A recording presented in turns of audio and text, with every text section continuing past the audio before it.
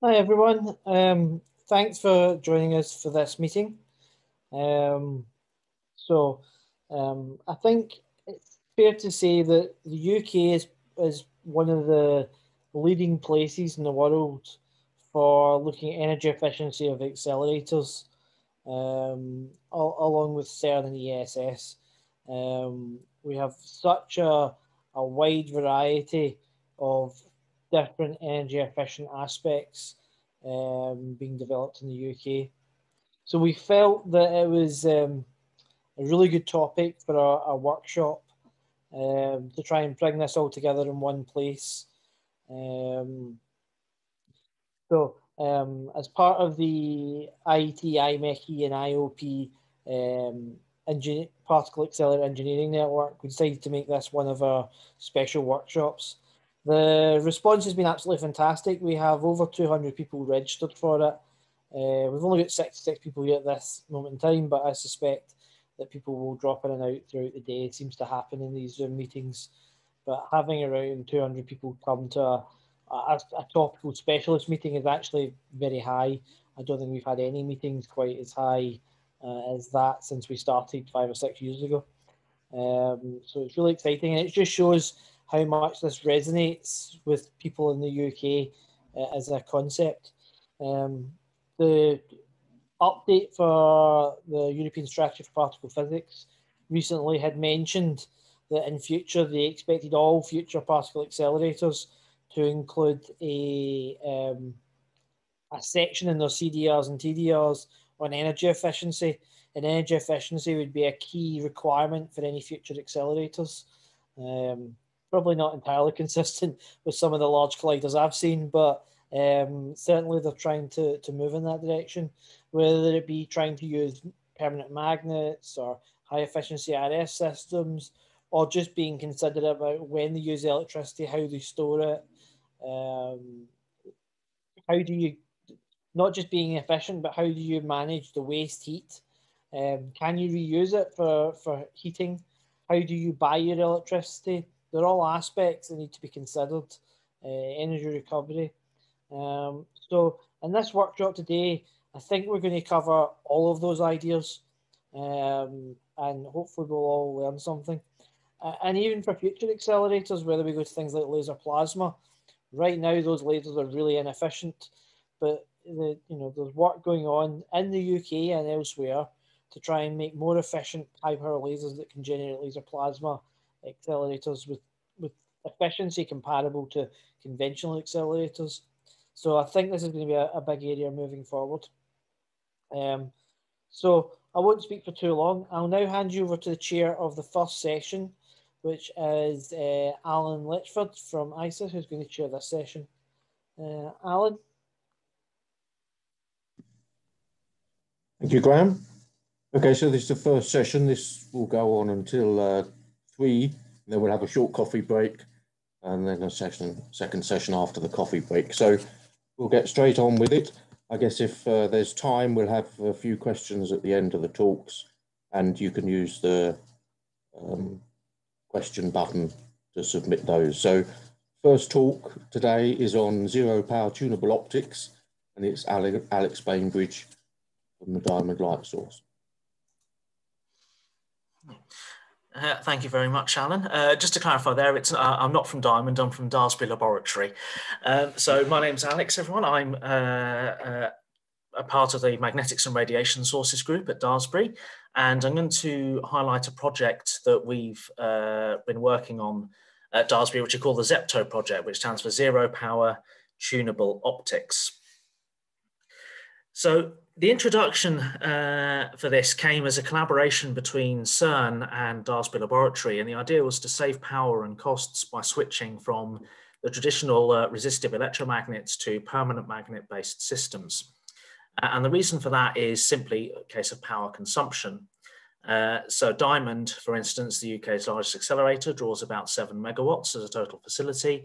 The LHC can draw up to 90 megawatts, and the CERN campus as a whole can draw up to 200 megawatts, which is a very, very high power consumption, and it's a significant percentage of the power consumption of the city of Geneva. And this is quite a hot topic at the moment, as Graham mentioned in his introduction. We've had quite a lot of interest in this. There's a Physics World article from 2019 where they called out labs for not doing enough to look after their environmental footprint and keep up their green credentials. So our motivation behind this was the proposed CLIC accelerator. CLIC is a very interesting design of machine. It involves basically a three-stage system where you have a standard Linux accelerating a drive beam. That drive beam then gets decelerated where it goes into RF cavities, and then the power from the drive beam is harvested to accelerate the main beam that actually collides. And this is an absolute beast of a machine. It requires a large number of magnets. Each of these turnaround loops, for example, involves 333 dipoles, 288 dipoles in the drive beam turnaround loops, and a total of 42,000 quadrupoles in the drive beam alone. And if these are all resistive electromagnets, when you sum up their power consumption, you end up with some very big numbers. In particular, the whole CLIC project was estimated to draw around 580 megawatts, with 124 megawatts of that projected for resistive electromagnets alone. And these numbers are just not sensible in the modern world. Now, ideally, when you build an accelerator these days, what you want is to just put up one of these and be done with it. But with these kind of power numbers, that's just not going to happen. And the surface of the ground above CLIC is going to end up looking something like this if the accelerator actually ever gets built. And this is just unacceptable in a day and age where we have to be really, really considerate of the environmental damage of our projects.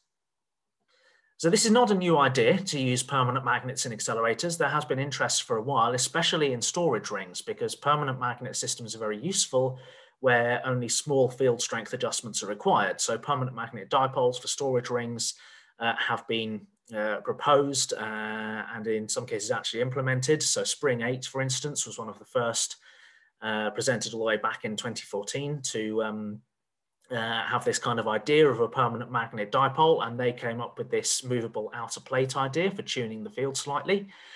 James Cittadini at Sirius also came up with a couple of different ideas. Here's one of them. He also has a superbend dipole, and these have a small amount of field tunability by moving these plates at the back.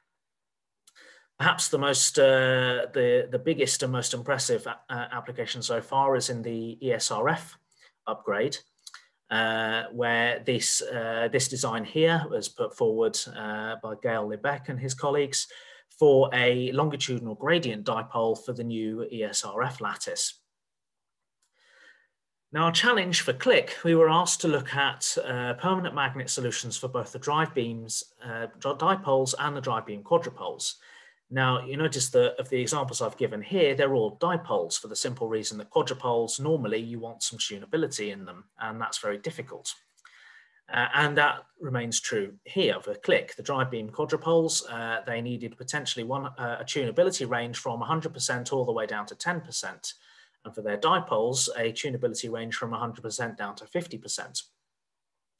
So we were asked to look at some designs for this, and we came up with two quadrupole ideas. We came up with this high-strength tunable permanent magnet quadrupole, which has a max gradient of 60.4 Tesla per meter, and then that can tune all the way down to 15 Tesla per meter.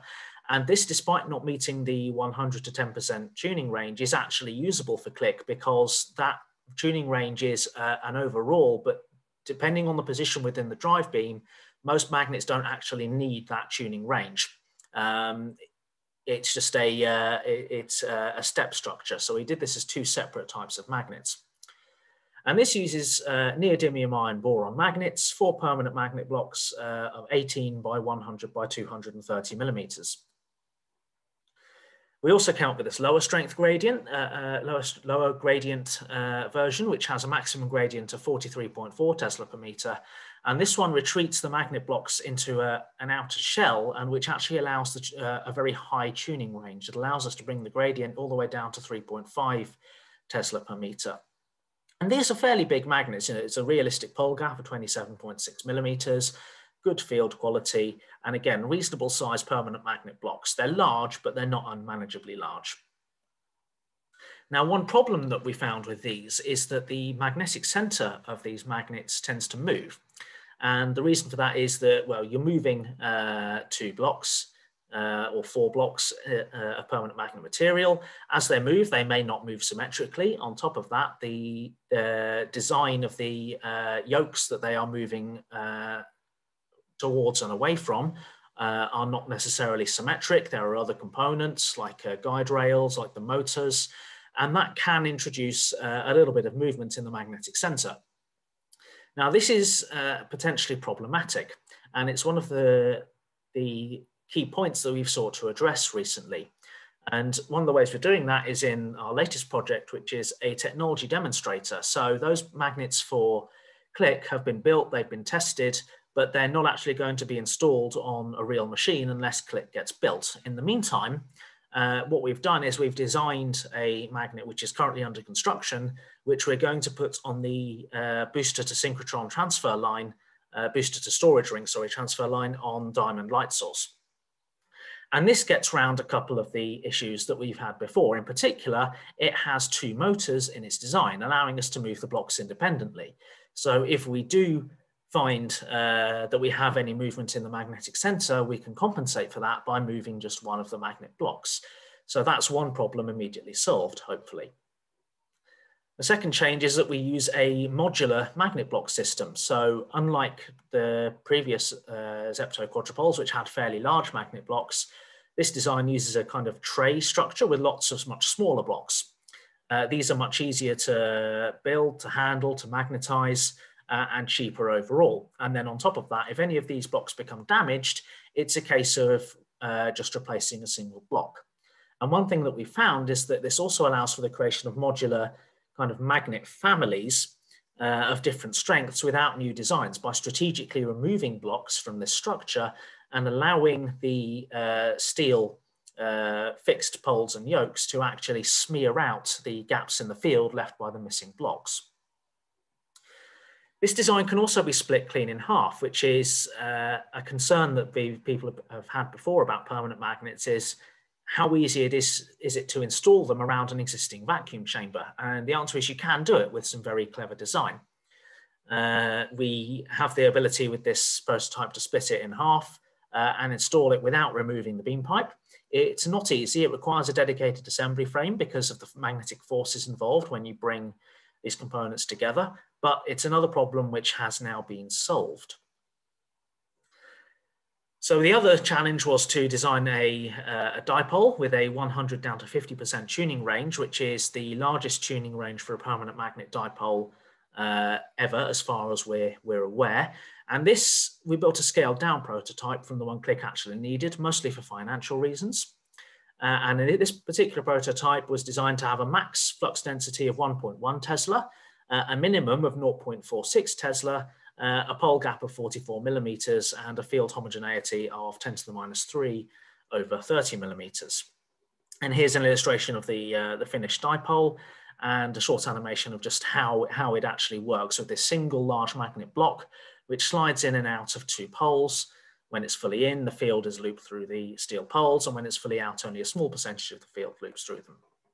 Now, this was a particularly challenging project, not least because of the incredible magnetic forces involved. So just here's an example of the predictions of the magnetic forces you have across this small gap between the magnet block and the steel poles, up to 81 kilonewtons, which is an enormous force, over 8 tons effectively each side.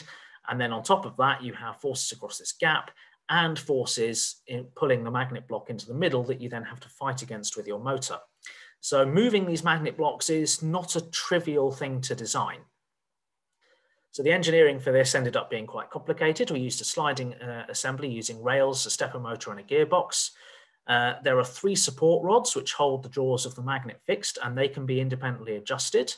And there is a 2 millimeter air gap between the magnet block and the surface of the steel poles.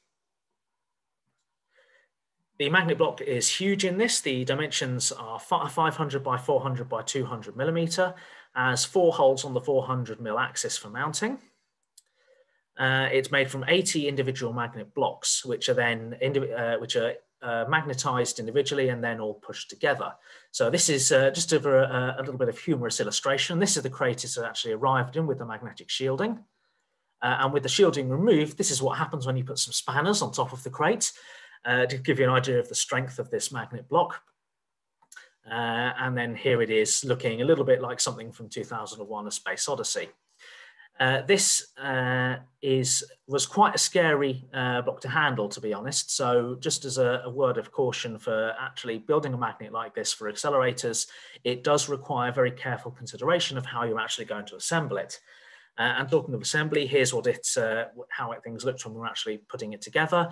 We have a technician for scale on the left there, so you can actually get an idea of the full size of the magnet. And here is it in its final position in our magnet test lab. So we performed a full suite of measurements on it.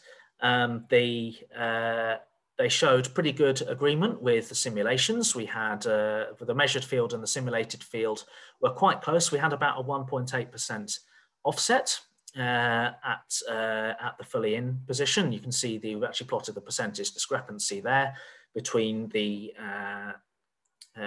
simulated and measured fields. We also found that the transverse field profile and longitudinal field profile were reasonable to the simulations, particularly here where we have the measured flux density, which looks quite a lot lower than the simulated flux density, but when we apply that 1.8% offset to account for the lower field strength, we find that it actually matches quite closely to the original simulation. That offset could be the result of many things. In particular, there is still a reasonably large error margin that you get when you ask for a magnet block to be delivered, magnetized to a particular remnant field value. There is still quite a large error bar on that number. So some tunability is somewhat essential unless you want to do sorting of magnet blocks and be prepared to throw away some of the ones that you actually get. So just a comparison between permanent and electromagnets from what we found. So permanent magnets have the disadvantage that they are difficult to tune, whereas electromagnets, obviously you just change the current. Now we have demonstrated that it can be done. You can make tunable permanent magnet systems by moving these magnet blocks around. And that is one of the big challenges that's previously been seen as an obstacle to using permanent magnets in particle accelerators that's now been overcome. And the obvious advantage of using permanent magnets is that you have significantly less infrastructure around them. You don't need big expensive power supplies and large water cooling assemblies.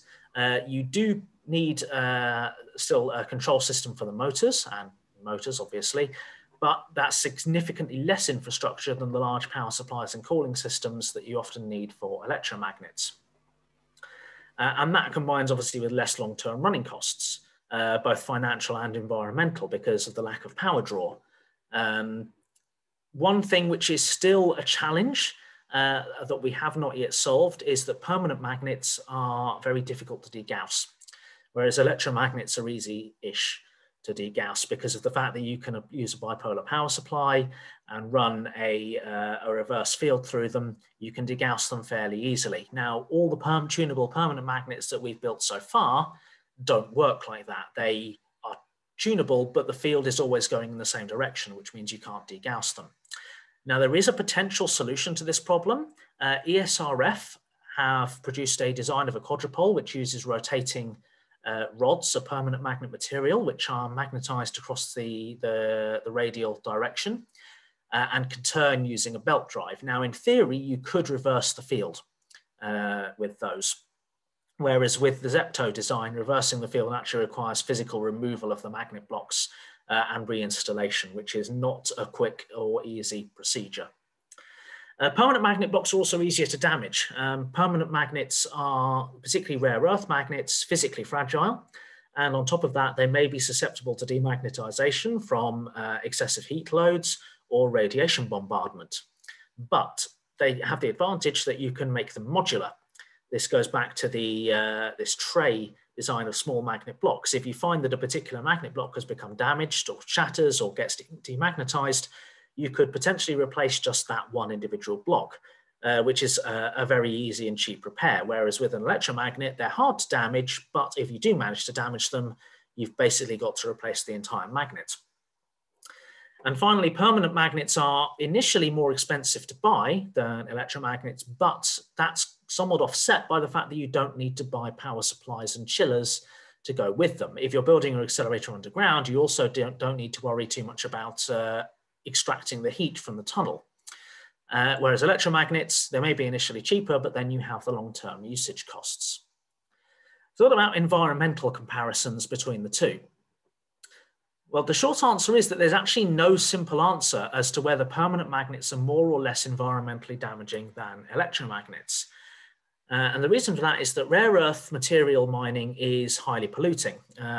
If you're using samarium cobalt or neodymium iron boron magnets, they both use rare earth materials, and rare earth material mines are horrible affairs that typically involve strip mining large amounts of land, polluting waterways and emitting large amounts of CO2 in the mining procedure. So in that case, permanent magnets are at somewhat of a disadvantage. However, not needing power, does that then offset the environmental cost compared to electromagnets? And the answer is, well, we did or Ben Shepherd did an analysis on this a little while back, and he found that typically after about a year of use, you're in an environmental net benefit from using permanent magnets. However, I would contest that there is also the answer is that it depends on where your accelerator is. For example, if you build your particle accelerator in Iceland, I'm not sure why you would, but if you did build it in Iceland, you would find that because that country, for instance, uses entirely geothermal power, there would be no environmental benefit to using permanent magnets because all power generation is completely clean. However, if you built your accelerator in Australia, which is mostly powered still by very dirty coal power plants, using tunable permanent magnets could be a very, very quick saving in environmental costs. They could pay for themselves in terms of CO2 emissions very, very quickly from not having to draw power.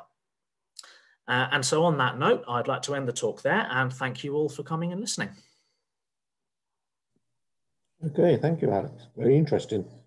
I see we do still have a few minutes. So there's one question that's come in. I'll read it out. Excuse me. This is from Chris Riley. He asks, with the modular design magnets, how do you compensate for small variations in the strength of each magnet block? Do you use a sorting algorithm? So there's two answers to this. The first answer, do we use a sorting algorithm? Yes, we certainly can. We can do it so that we order more blocks than we actually need and then sort through to find those that are closely matched in strength to what we need. And we can also offset. So with our magnet tray design, we have two blocks each side of a central spine. So we compare a block that's over strength with a block that's under strength to save blocks there and make a macro block that's of the right strength. The second thing is that with our current designs, with the Zepto designs, what we have is the magnet blocks are not directly next to the beam like they are with an undulator, for instance.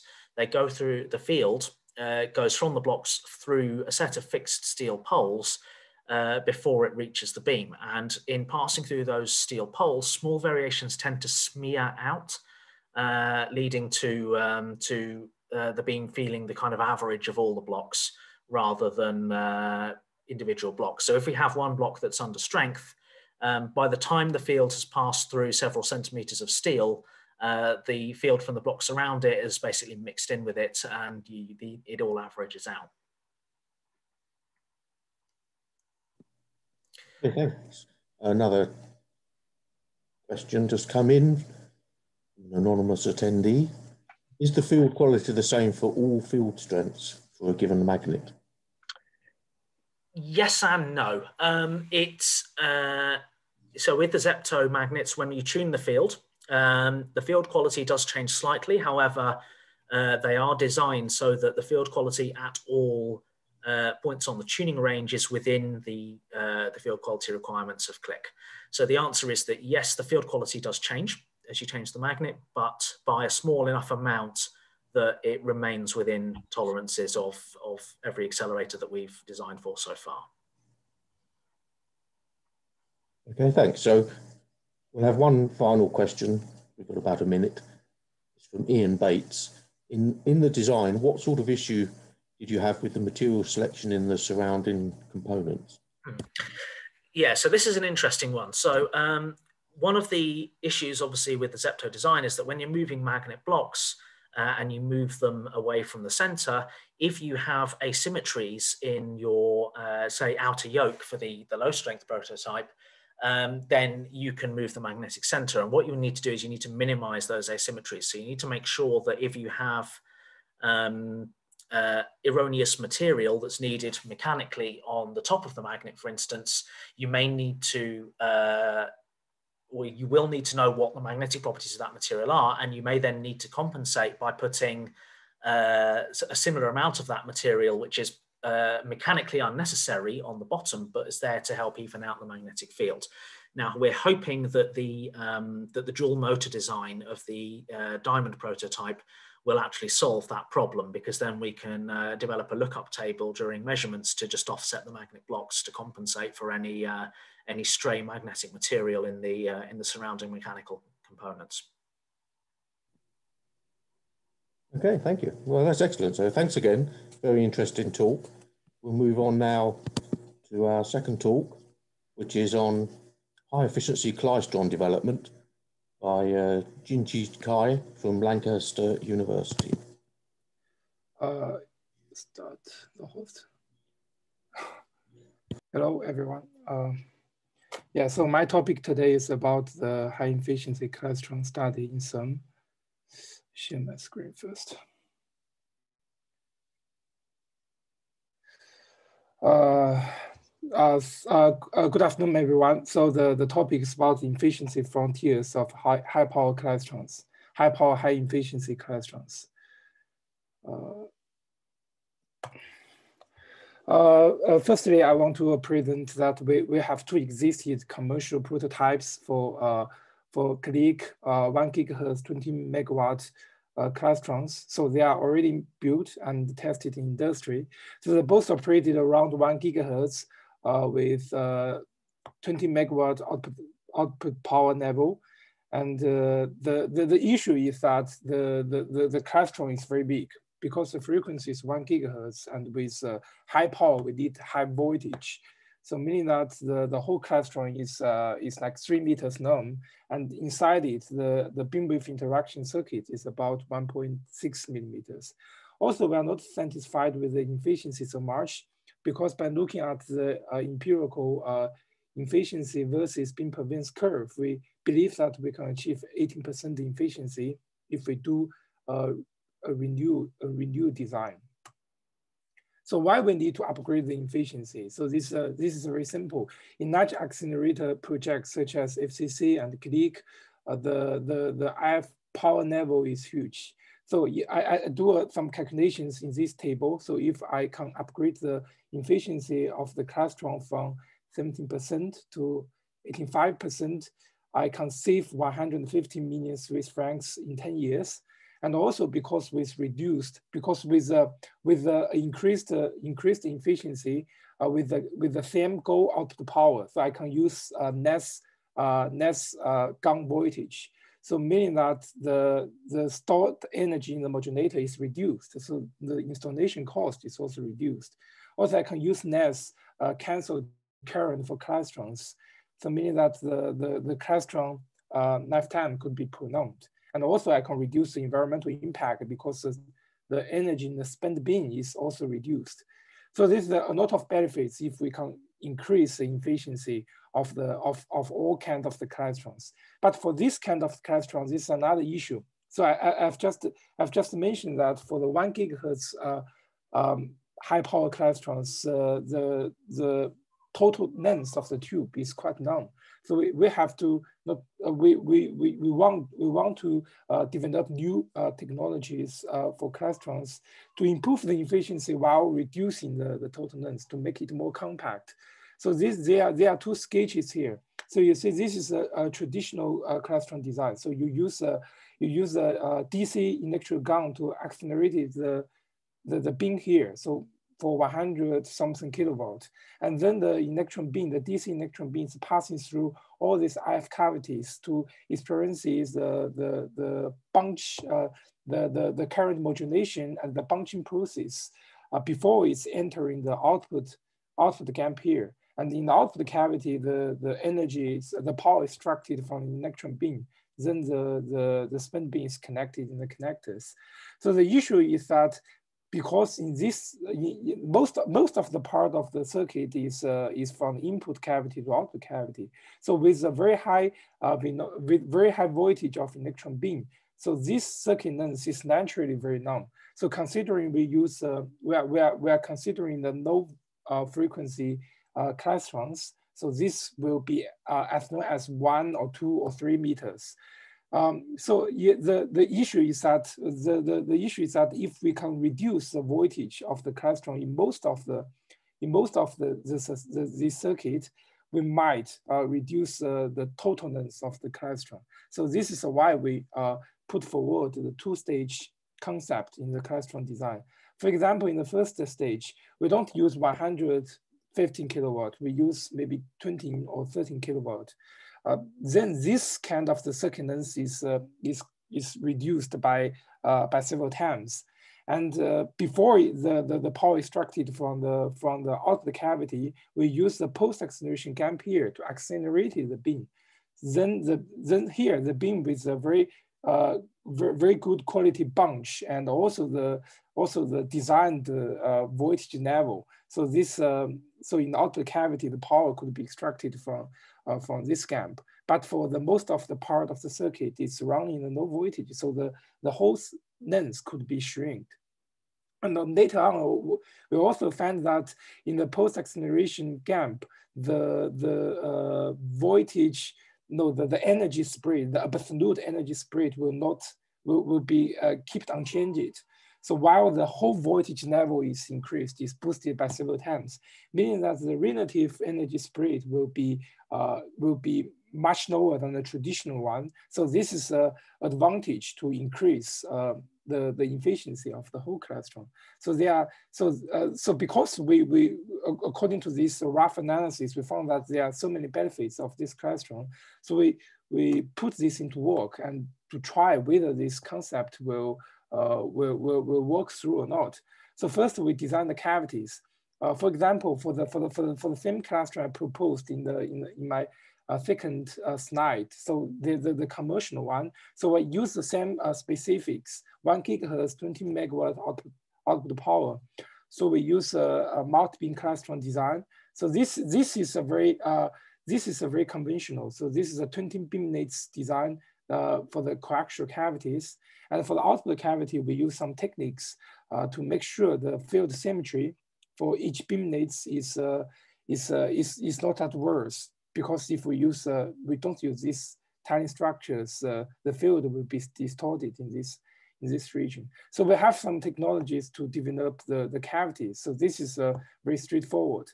So the most interesting part is that because it's 2-stage clastrons, meaning that in the first stage where the input power locates, the potential on this body is not grounded.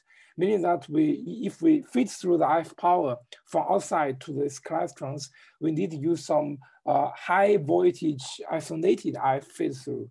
So we use some choke structures here to make a thick metallic wall here to form a cavity in this region around the operating frequency. So the IF power could be fed through this region. While these two parts are physically separated. So this we can use some ceramics to isolate the high voltage, to insulate the high voltage. So this is a very clever design. So with this cavity geometry design, so we can do some beam wave interaction analysis. We previously developed the Clyde code, so which is for the large singular clastron simulation. Now we implemented the DC module into this code to facilitate the two-stage clustering analysis. I think there's no code available except the commercial pig code could do such analysis, because this kind of analysis done in the client is quite accurate and also very fast. So we do a lot of optimizations based on the client. And we found that in the optimized case, the radial stratification of the beam. So this is for different layers modulation depths. So they could be like very similar around the outer gap, meaning that physically, if we see the beam, it's not like the not like the cone. It's like the a cylindrical shape, meaning that for different layers, the functionality is quite similar. So this is very good for the power extraction out of the gap. So we can increase, we can enhance the efficiency performance if we use these two-stage technologies. We also do some analysis by choosing the voltage split between the first stage and the second stage. So these are some studies. For each point each point is optimized the results. So finally, we choose this value because it's like the compromise between the efficiency and the tube length. So it's around 25 kilowatt for the first stage. So in the Clyde simulation, we can achieve 85% efficiency for this design.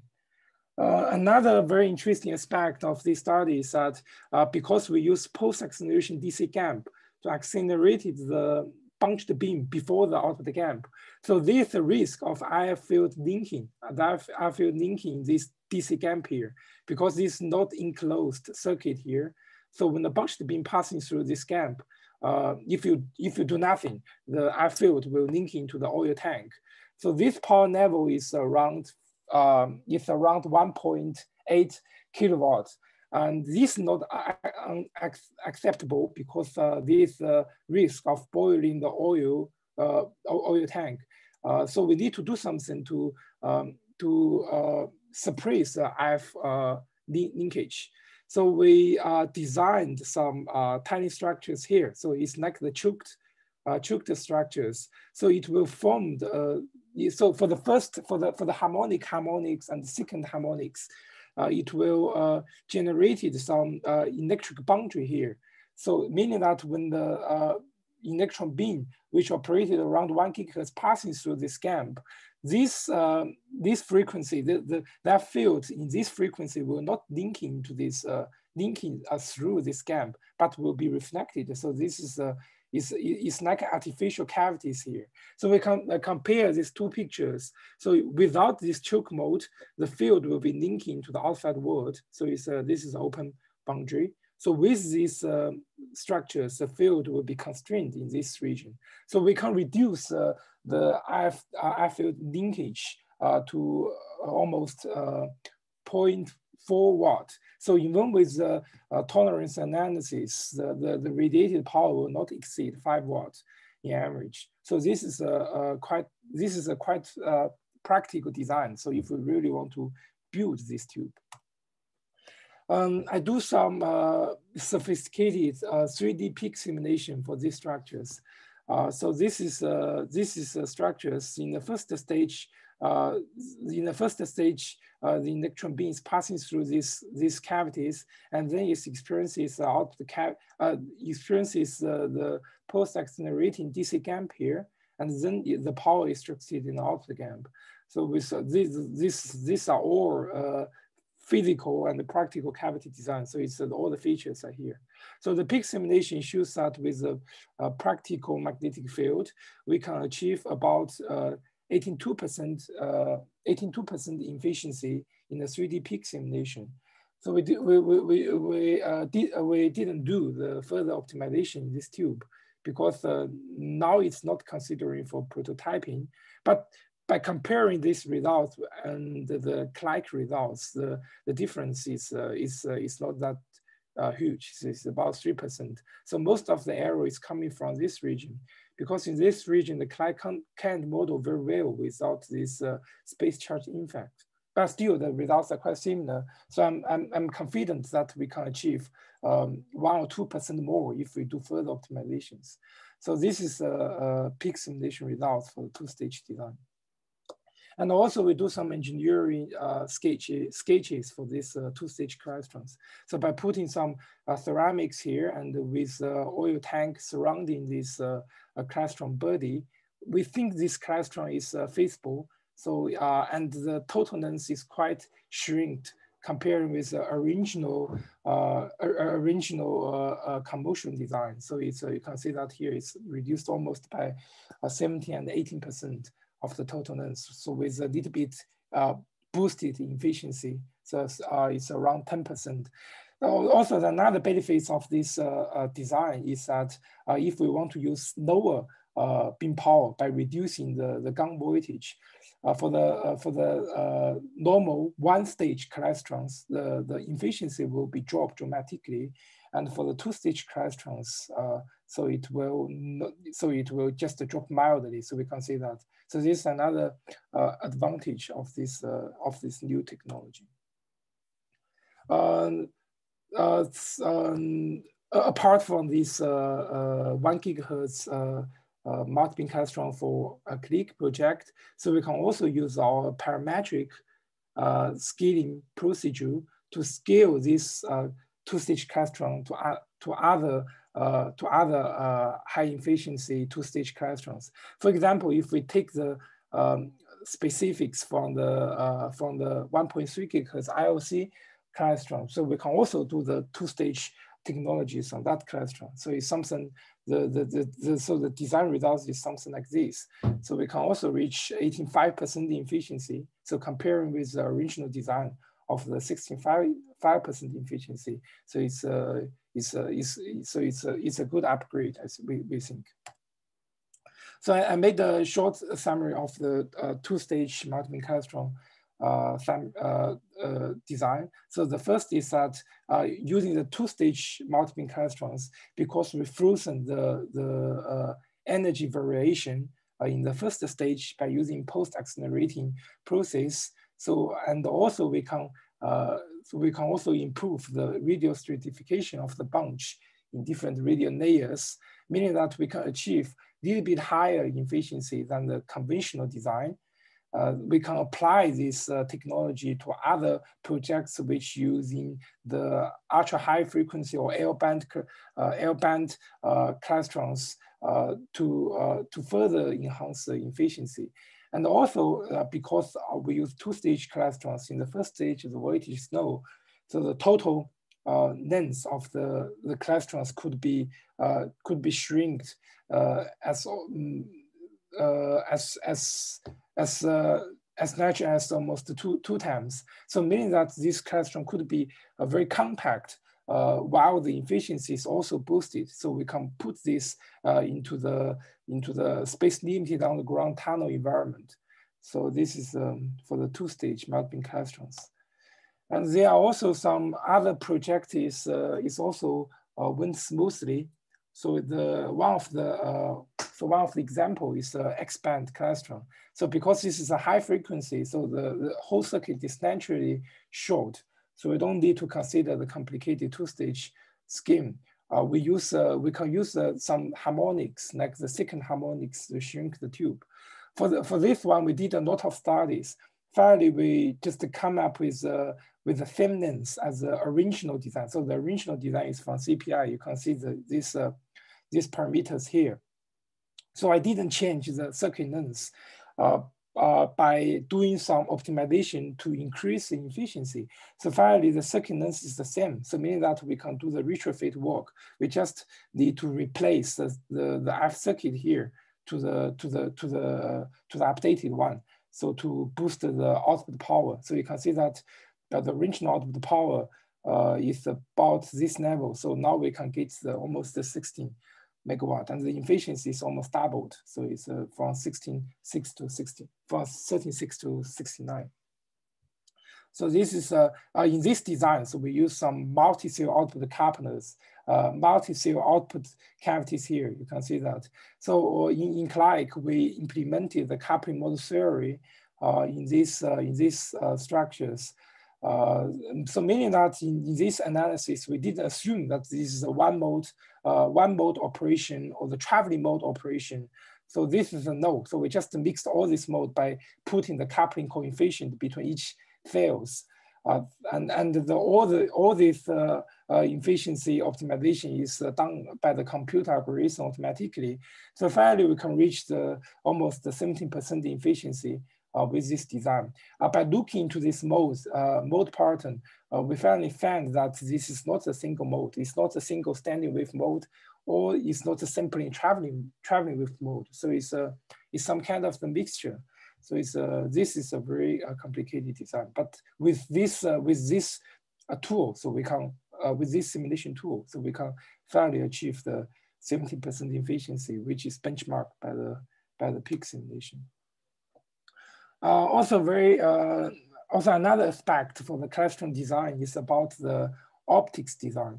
So the optics design meaning that you have to generate the electron beam, confine it inside the F circuit, then you connect it to the beam in the connectors. So this is about the beam optics design. So we developed some 2D tools to do such a simulation. And we found that because it's a retrofit design, so most of the part of the optics, including the solenoid magnets, the gun geometry, and this part and the circuit part could be kept as unchanged compared with the original design. But because we use different RF circuit, meaning that the energy, the power level of the spent beam will be changed. So the connector should be modified a little bit. So we do some studies, and in this 2D code, I implemented some module to include the IF field deceleration. So use the energy spread techniques to imitate this process. So we can use this tool to analyze the model for the DC and for the F off and F on. So we can see that with the modifications of the connector surface, we can achieve our goal. So our goal is to make sure that the power density participating in the connector surface is below 500 watts per square centimeters. So this goal is achieved by properly adjusting the connector shape. Yes, so this is about the 15 megawatt clusters. So the next two slides, I don't want to go into deeply. So because all this work is based on our codes developed in CERN to do the cluster simulation, to do the optics simulation. So if you are interested, so I have put a lot of references here. So you may look into it, and if you are interested to use this code, you can contact with me and my supervisor. So for the link. So this is about the CLIC, the beamwave interaction module, and this is about the C-gun. So this is a 2D electron beam tracking module.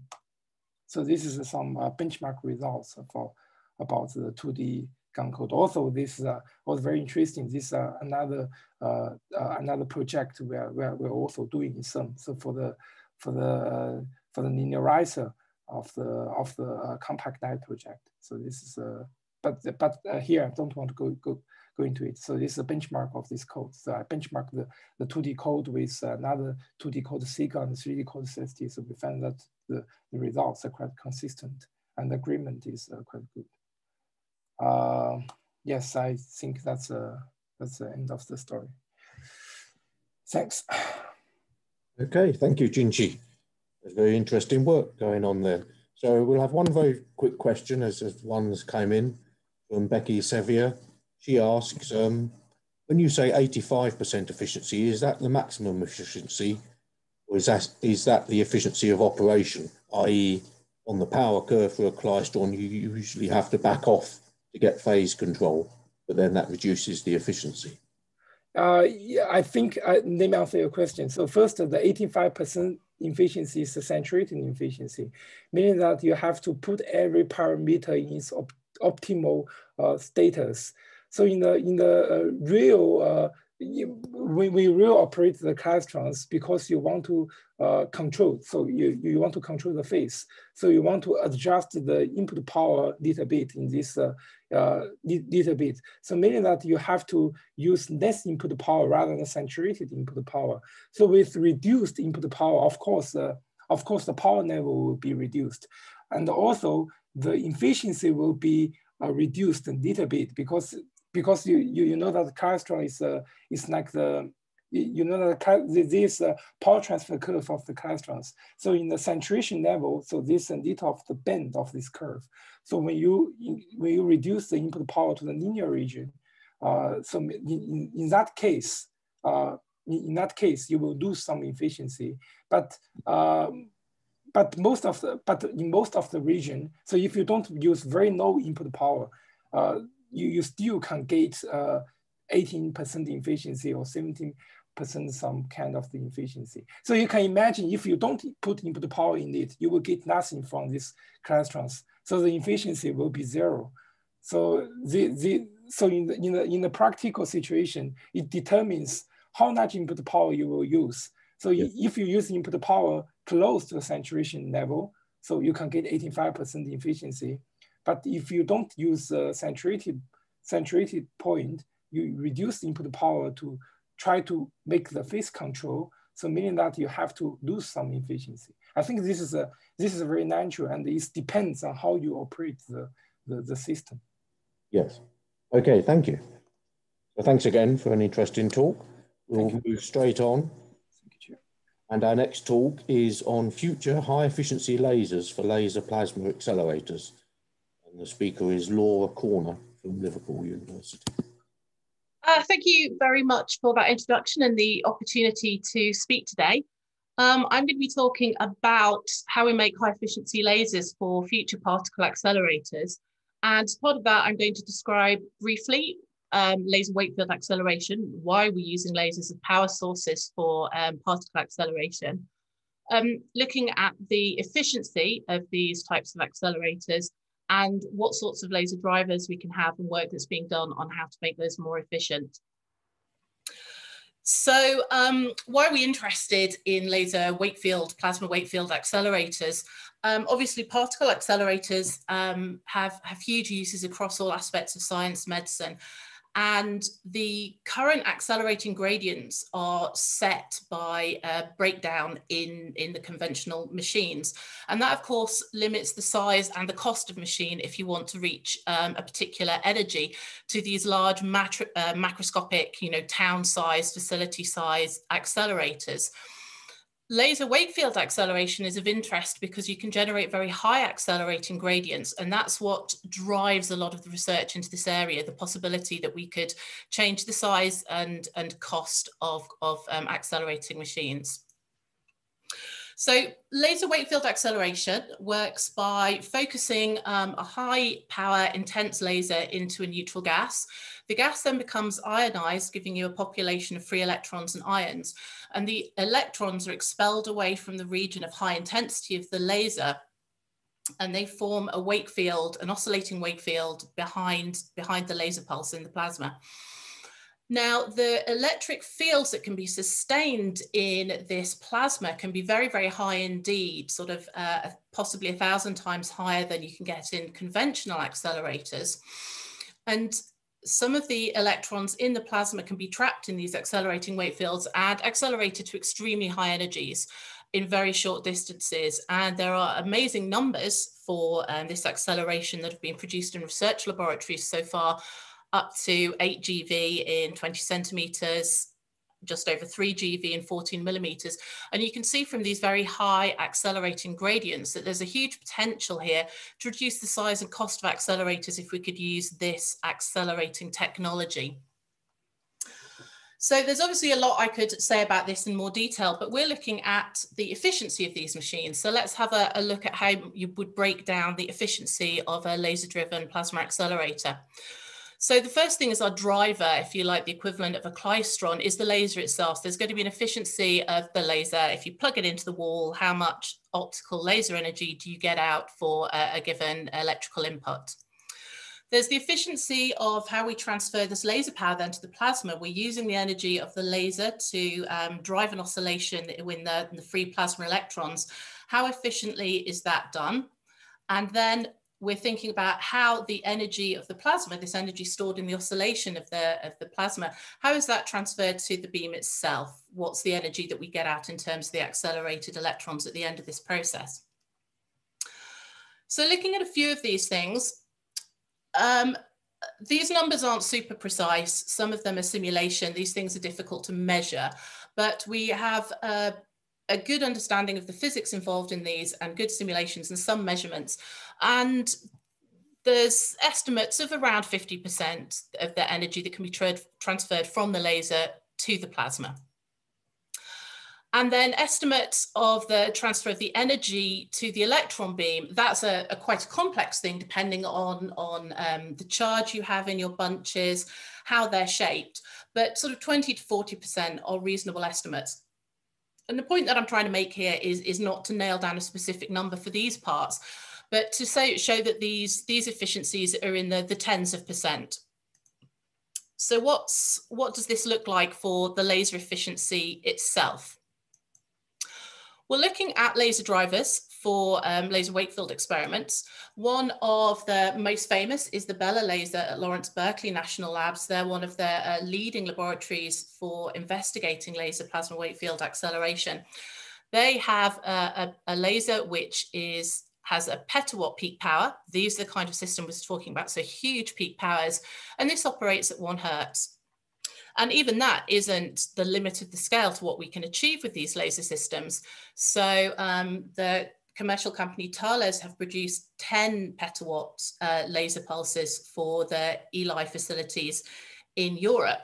So peak power, these lasers are amazing, but what can we say about their electrical efficiency? It's not great. So the Bella laser I was just discussing, it's about a petawatt peak power, and it achieves that by putting out 40 joules in 40 femtoseconds, but it only does one of these shots a second, so that the average power output of the Bella laser is 40 watts. Now the electricity draw for that laser system is 130 kilowatts. That is 0.03%. So if we go back to my previous slide, looking at the efficiency overall of a laser Wakefield plasma accelerator, we can see that the problem is in the laser, right? You could fiddle around with these other numbers by a few percent, but if you really want to make a difference to this being an efficient accelerator, then clearly where you want to work is the laser. That's the major problem. If you could get this up by an order of magnitude, 2 orders of magnitude, you would make a huge difference to the overall electrical efficiency, therefore the cost, therefore the environmental impact of the laser based on this technology. So to understand a little bit why these numbers can be so low, we have to do a little bit of laser physics. So I'm going to talk about titanium sapphire, which is the laser that's most commonly used for high power laser Wakefield accelerator experiments. And this is just an energy level diagram of a laser. The important things that you need to know about here are the way that we get energy into a laser system by supplying energy in the form of pump photons, which raise population in your laser from a low level to a high level of excitation. And some other things happen, but eventually you get out a photon on the laser transition. And for titanium sapphire, the pump band, how we get photons into our system, is in the green, in the visible wavelengths. And the actual laser transition for titanium sapphire is around 800 nanometers, which is in the near infrared. And this is an example of what's called the quantum defect in lasers. That is the difference between the pump photon energy supply and the laser photon energy. And that's a really fundamental limit to the efficiency that you could get out of any laser system. So that what you want in a laser medium is to have a small quantum defect, because then you have less energy left behind in the system. So we've got a number of problems here. One is that this excess energy is often left in the laser. So not only are you inefficiently supplying energy to your laser because your pump photon energy is not fully converted into laser photon energy, You've also got an additional problem whereby your laser heats up, and therefore you have to have a whole ton of extra power to put into your system to cool it down. And cooling of lasers is something that's often forgotten in an analysis of their efficiency, but is actually one of their very important things that determine how much power they draw. The other thing then is how do we get this energy, these pump photons, into our laser in the first place? Well, in the case of titanium sapphire, we do it with another laser. It's usually a neodymium YAG laser, which is a different type of laser system. Again, we've got this issue where we supply pump photons and we get light out.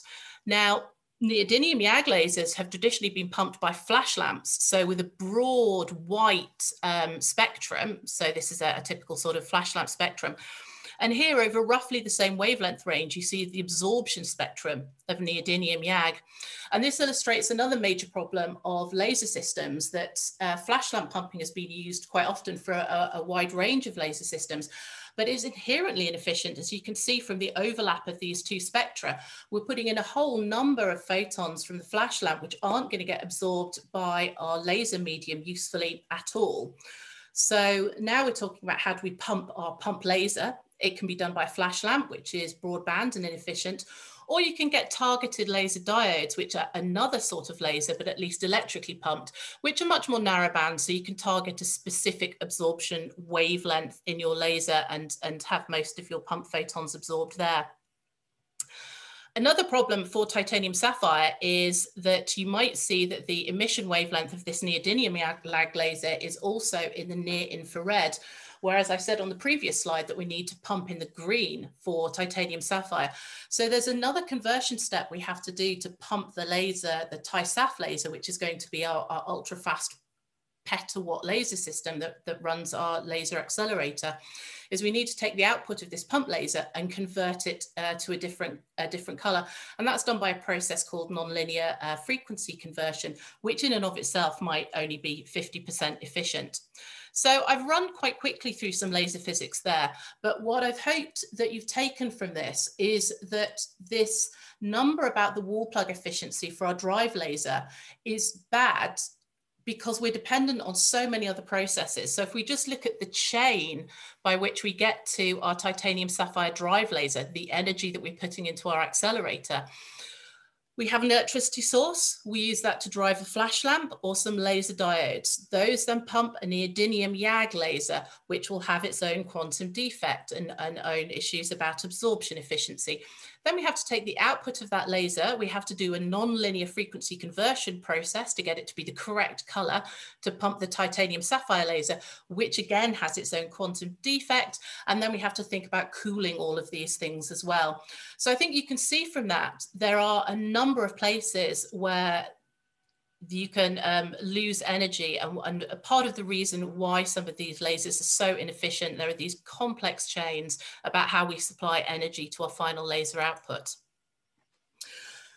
So if we want to make lasers better, and that's clear, that's where the win would be for us in making a more efficient plasma accelerator, what can we do? So we can make what we have better. We can make the systems that we have more efficient, take less cooling. We can look at new laser media. So I've described here a very specific laser type, titanium sapphire, which is sort of like the market leader in ultra short lasers at the moment. But does it have to be? Can we find a different laser medium which has better physical characteristics that would allow us to use it more efficiently? Can we reuse the laser energy or the energy stored in the plasma so that even if our laser efficiency can't be improved too much, can we use it more efficiently in the acceleration process? And finally, are there current, more efficient lasers that we could look at using as drivers instead of these inefficient solid state systems? So I can't talk about all of these today. I don't have enough time. That's many hours worth of seminar. So I'm going to provide a couple of examples for you to have a look at if you're interested. So making what we have better is something that many large labs are concentrating on at the moment. And a great example of this is the dipole project at the Rutherford labs. looking at making high power and high efficiency pump lasers so that you could move away from that whole neodymium YAG, sort of cut out the first 3 or so sections of the chain I had on a previous slide. And they've been hugely successful in developing this. New laser media. There's a really interesting project going at Lawrence Livermore National Labs on what they call their BAT laser, big aperture thulium laser, where they're looking at laser media where the active ion is thulium, and that can be directly pumped by diodes very efficiently and has a low quantum defect. And they're doing some great work on whether that would be a suitable drive for laser weight field accelerators. Reusing the laser or the plasma energy. Well, if we have 50% of our laser left over at the end of the acceleration process, can we think of a way of perhaps collecting that energy, reflecting it back and using it again? Can we think about extracting the energy left in the plasma? Again, if you've only got 50% or so of the energy from your plasma going into your accelerated beams, can we extract that somehow? And there are ways at looking at that. In particular, you can use a second laser pulse, which is timed out of resonance with the plasma oscillation that your first drive laser has excited. And that laser pulse can extract energy from the plasma, which can then be recycled. And this is a link to, I believe, the first paper that actually demonstrated that could be done. And then finally, can we use current lasers better? And that's what I'm going to be talking about. One of the things that I think is the most promising research areas for this problem, which is about using fiber lasers and then combining those. And that's what I'm going to talk about for the rest of this session.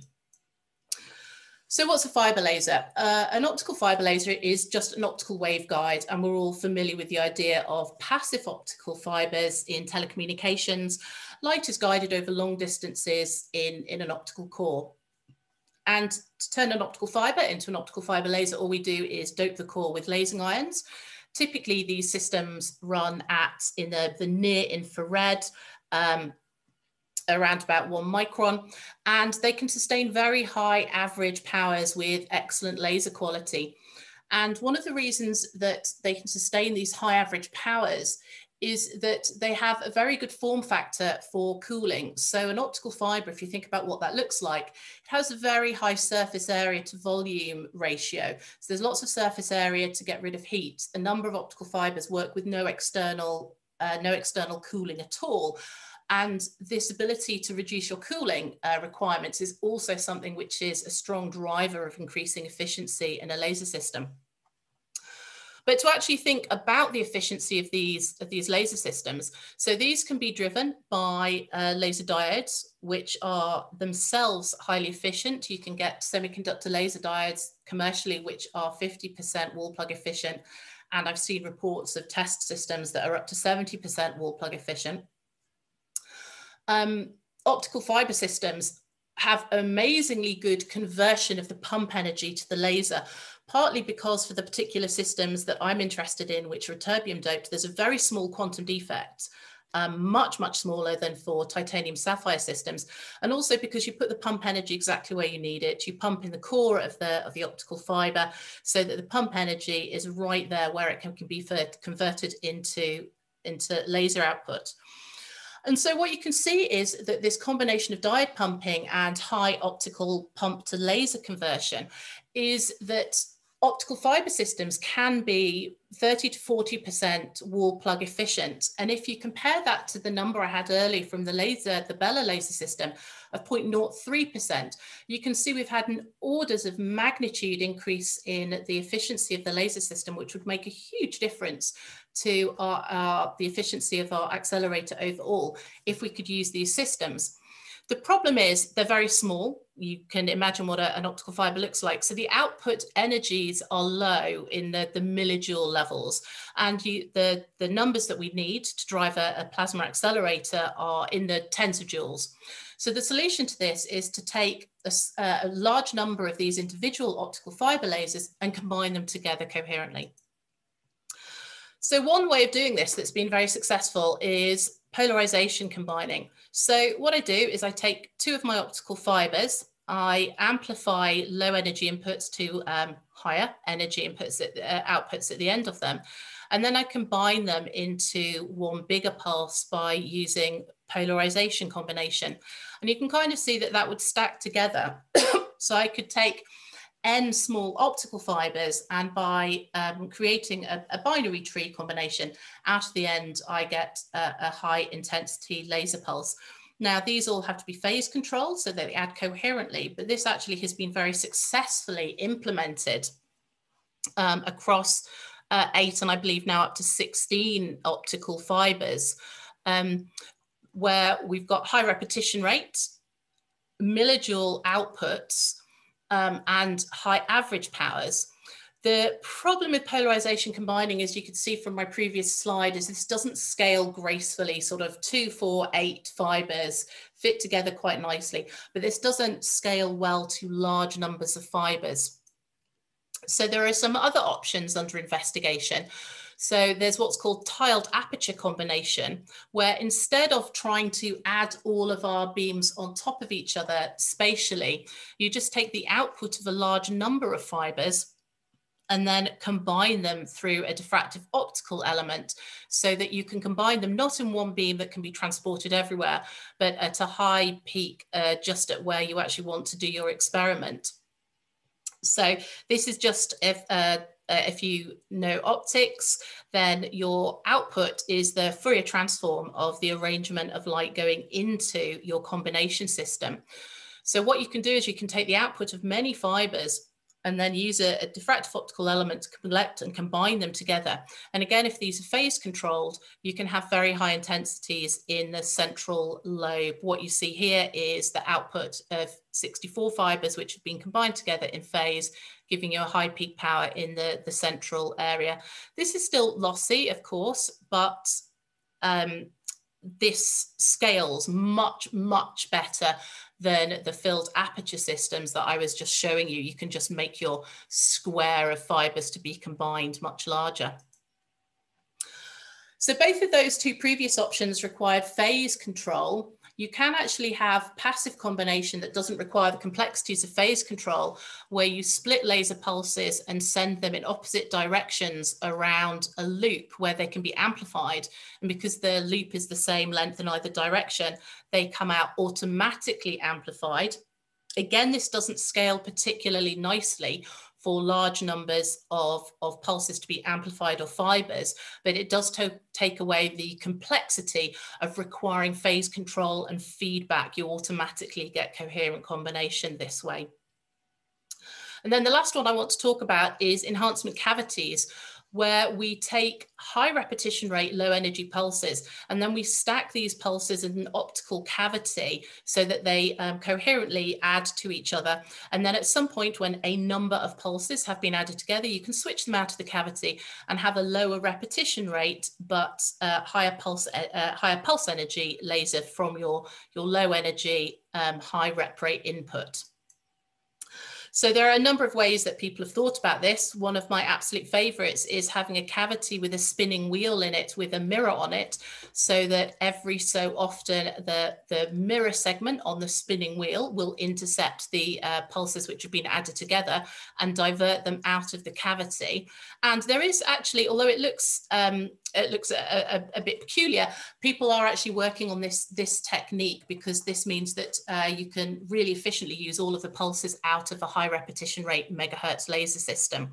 And there are proposed ways of using these to create lasers which have the requirements that would be needed to drive a laser Wakefield accelerator, but have all of the efficiency of the input fiber systems. And people are making, in practical terms, that it's difficult engineering, but people are producing these really impressive optical cavities.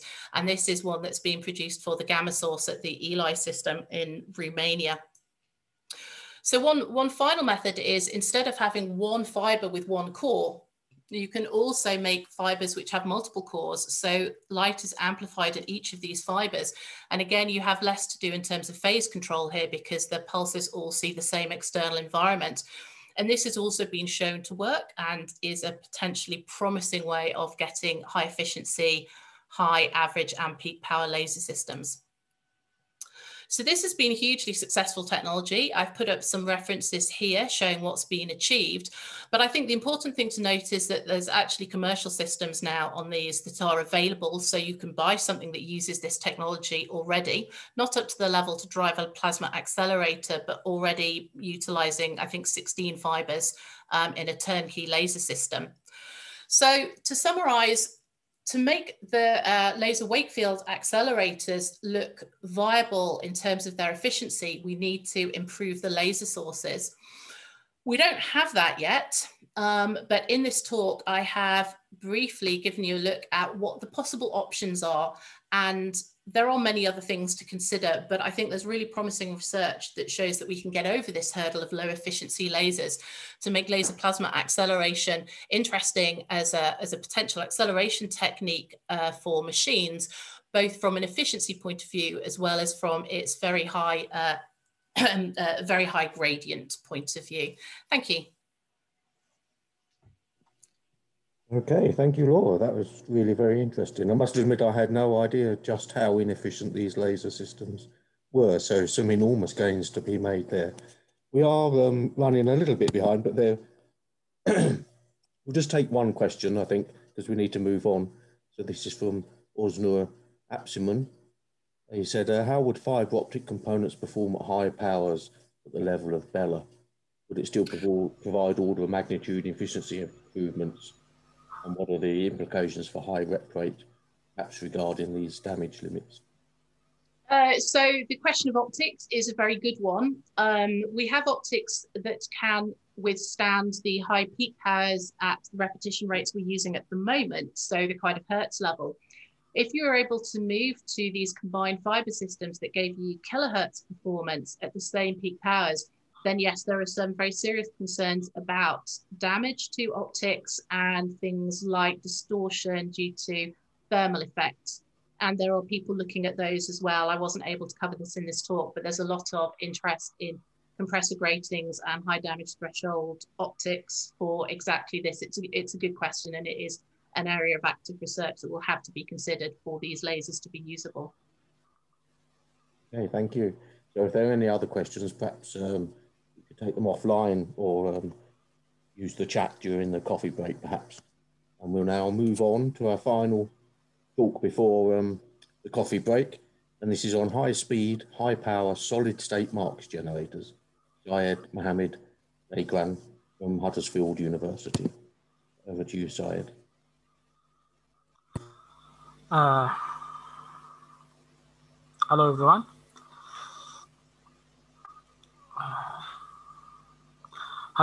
Actually, I'm Mohammed Begran from University of Huddersfield, and I'm going to talk about a high-speed, high-voltage solid-state Marx generator. The project is coming on in the Accelerator Research Group in University of Huddersfield under supervision of Professor Xavier, and Mr. Steve Hans is our colleague in LC company. First, I should talk about the application we are working on. Actually, the LC company is looking for a low price system for proton therapy.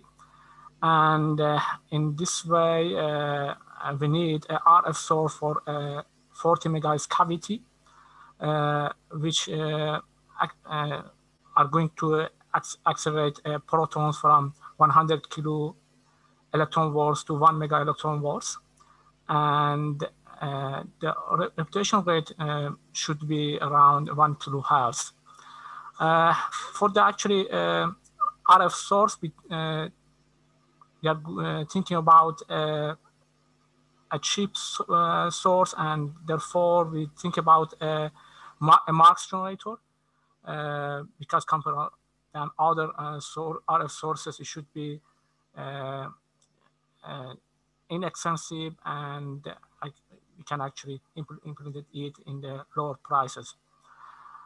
But we have two choices. First, using conventional Marx generator, and another one was a solid-state Marx generator, but we choose the solid-state because because of their benefits, including high reputation rate, long lifetime, and efficiency. Using a solid state, we can control the pulse shape, and it can offer a compact size actuator to us, and the cost is going to be a moderate level. This topology is the actually a lot of topology has been proposed by the researcher from the solid state actuator, but we choose this topology as you can see in the slide. Now I just have the 4 stage for the actuator, but in the reality we are going to use a lot of more of this kind of the stage to reach our desired voltage.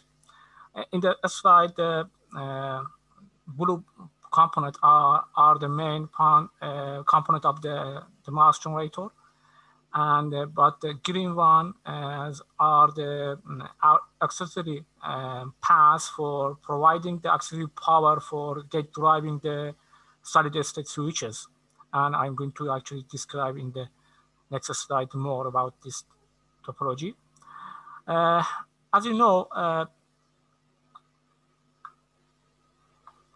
mass generator is going to work in 2 modes, the charge mode and discharge mode. And first, let's look at the discharge mode. In the discharge mode, our load switches are going to be on, and in this way, our main capacitor is going to connect it in series, and in this way they will apply a high voltage to the load. But in the charging mode, the upper switches are going to be on, and in this way the main capacitor are connected in parallel, and they are going to be charged from our main source power. Of course, we have another path for charging our auxiliary capacitors. As I said, they are going to provide the power for gate driving, and you can see actually both the paths in the slide. And here we have the specification we chose for our application. The output voltage is going to be 720 kilovolts, and the power speed around 150 nanosecond. Store energy around 8 joules, current rating 72 amps. Instantaneous power is 360 kilowatts, and the utilization rate for this project is going to be 500 hertz.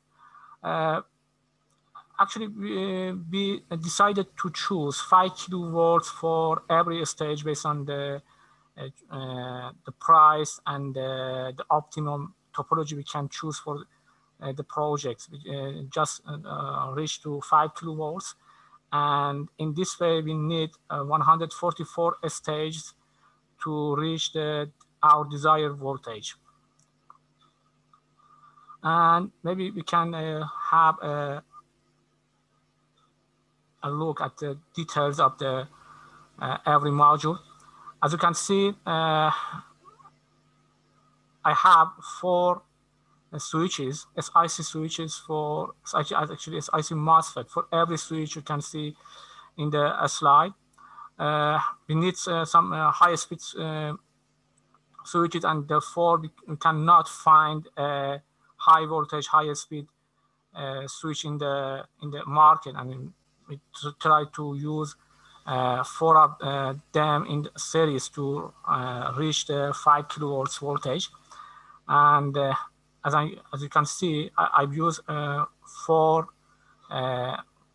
1700 volts, 72 amps SiC MOSFET for lower switch. Actually, this is the discharging switch, and for 1700 volts, 5 amps SiC MOSFET for the actually charging switch.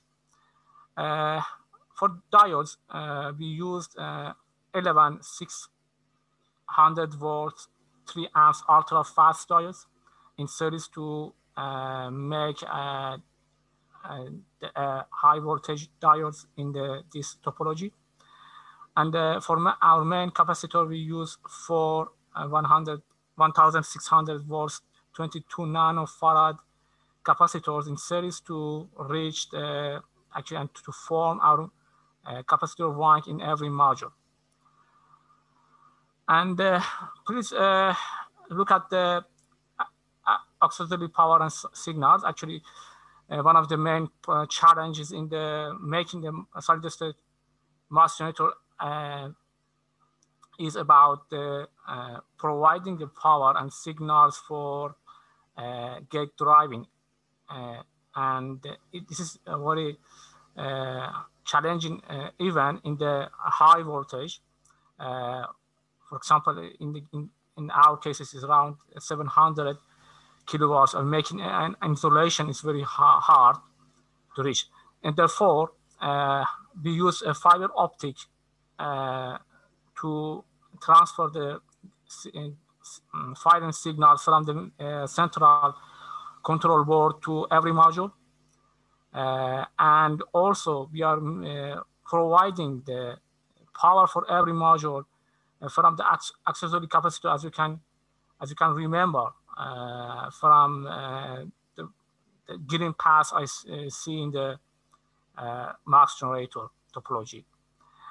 And in every module, we have 8 MOSFET, and therefore we need 8 DC converters and gate driver. And the insulation level for every DC converter and gate driver is only 5 kilovolts instead of the 700 kilovolts if we don't actually choose fiber optic or don't choose these accessory capacitors. And you can see a 3D view of our PCB board of every module. And actually, we are developing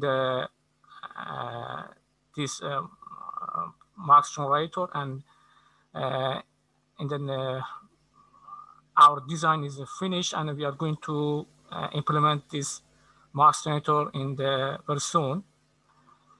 Now I have a efficiency calculation for this mass generator. To find the efficiency, we are looking at the charge and discharge modes separately. In the charge modes, the diodes and this upper switch is going to be on. And in this mode, we are going to consider only conduction losses, and we ignore from switching losses. Equivalent capacitor is going to be around 600 nanofarad, and for reaching 500 hertz repetition rate, the charging current should be around 1.58 amps, and it means every module experience the charging current of 11 milliamps. The diode we choose has a forward voltage around 1.3 volts, and it means the power loss is going to be around 151 watts for diodes, totally for actually 144 stages. And the under resistor for the charging MOSFET is around 1 ohm, and it means the power losses in the charging MOSFET is around 600 watts. But in the discharge mode is the only discharging switch, and this lower switch is going to be on. And in this mode, we just consider the switching losses and ignore the conduction losses. If we can assume the current is we assume the current is around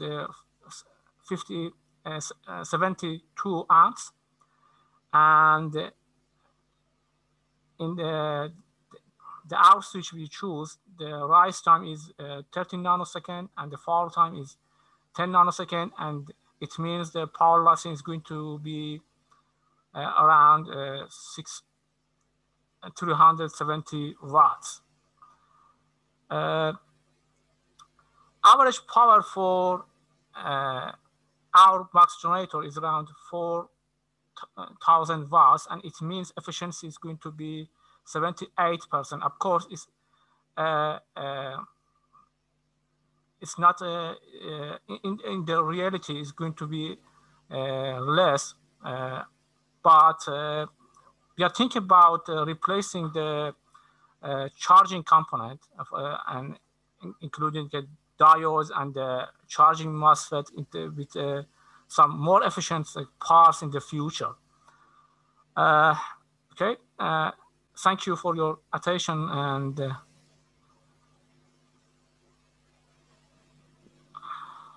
okay, thank you, Syed. And another very interesting talk. It looks like there are no questions, so I'll just ask one briefly before we go for our break. So what are your plans to build a prototype of this? Do you have plans to actually manufacture this? Yes, actually we are now we are making a prototype in the laboratory, and we ordered the PCB, and we are making this prototype is going to be maybe in 1 month or 2 months, we are going to have the first our prototype of this Max generator.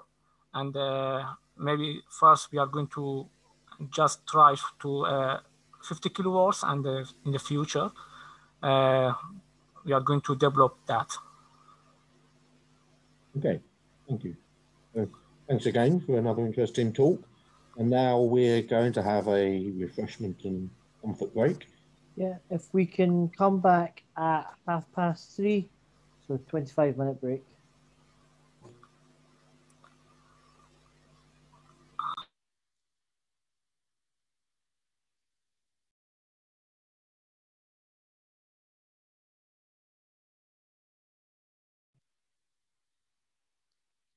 And during the break, we've got a few rolling slideshows about the Particle Accelerator Engineering Network, if anyone wants to have a look at it and join the network.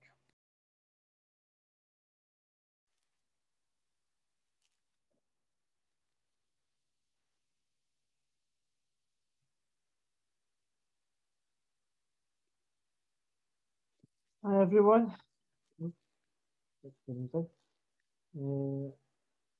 Welcome back to this session. I'm just going to do a quick check and make sure we've got all our speakers.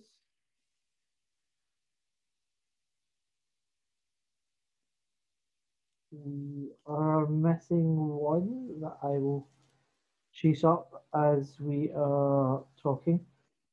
All right, so our first speaker in this session, we have invited someone from outside the UK because of the exciting work that was done in Sweden around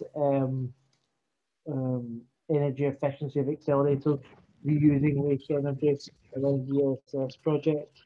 The next speaker is Thomas Parker from Warm. I think I pronounced that right. There's a 3 in the middle of the name.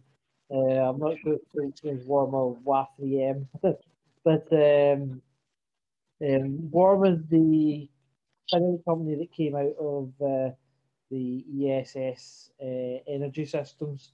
So we thought it would be a really important speaker to have at this workshop, as ESS were so forward thinking about energy efficiency of accelerators way before anyone else was, and Thomas was a key part of that. He's now working for, as I say, Warm. So without any further ado, I'll hand you over to Thomas.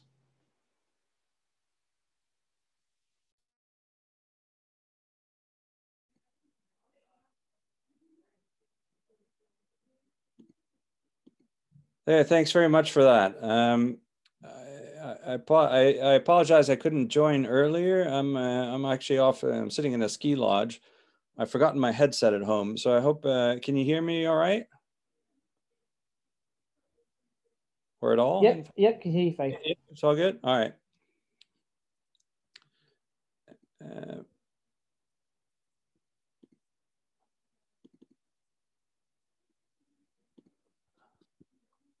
Yeah, like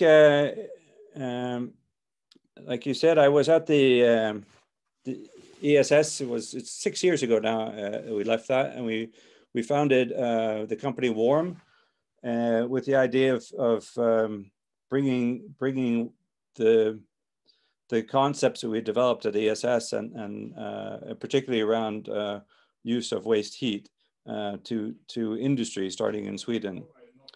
So it's a great pleasure for me to be talking to you guys now, to be sort of back in the business of particle accelerators, because I have to say I miss it a bit. I miss the science angle, although industry is fun in its way as well. So it's really a great treat for me to be here today. Well, we did it going back to ESS.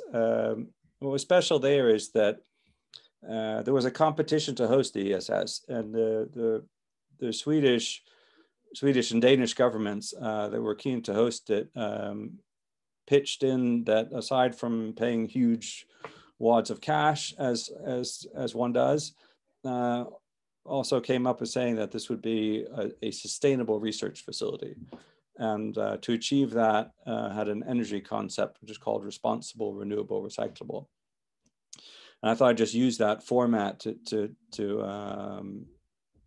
well, throw you a few thoughts today. And the strength of that was that, since this was part of the sort of competition to be allowed to host ESS, this energy concept was given in a written commitment from the Swedish government to the other 15 governments involved at the time.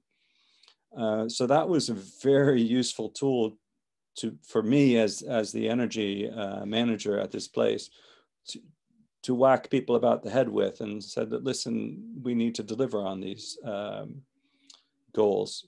And that actually brings me to the first bit on this, is responsible. There was which was the word for the energy efficiency part of this three-pronged thing. But while there was a lot of work done on the various technical sides, various bits of the machine where inevitably lots of efficiency gains were made, what was quite clear to see was that when a technological gain is made, there are various forces fighting for to benefit from that. And of course, in the science field, we want to produce more science when we manage to make something technologically better. So, typically for an accelerator, you want more bang for your buck, more powerful beams. And so there's a bit of a fight between, well, do we want more beam, or do we want to become, have the same beam power, but more efficiently?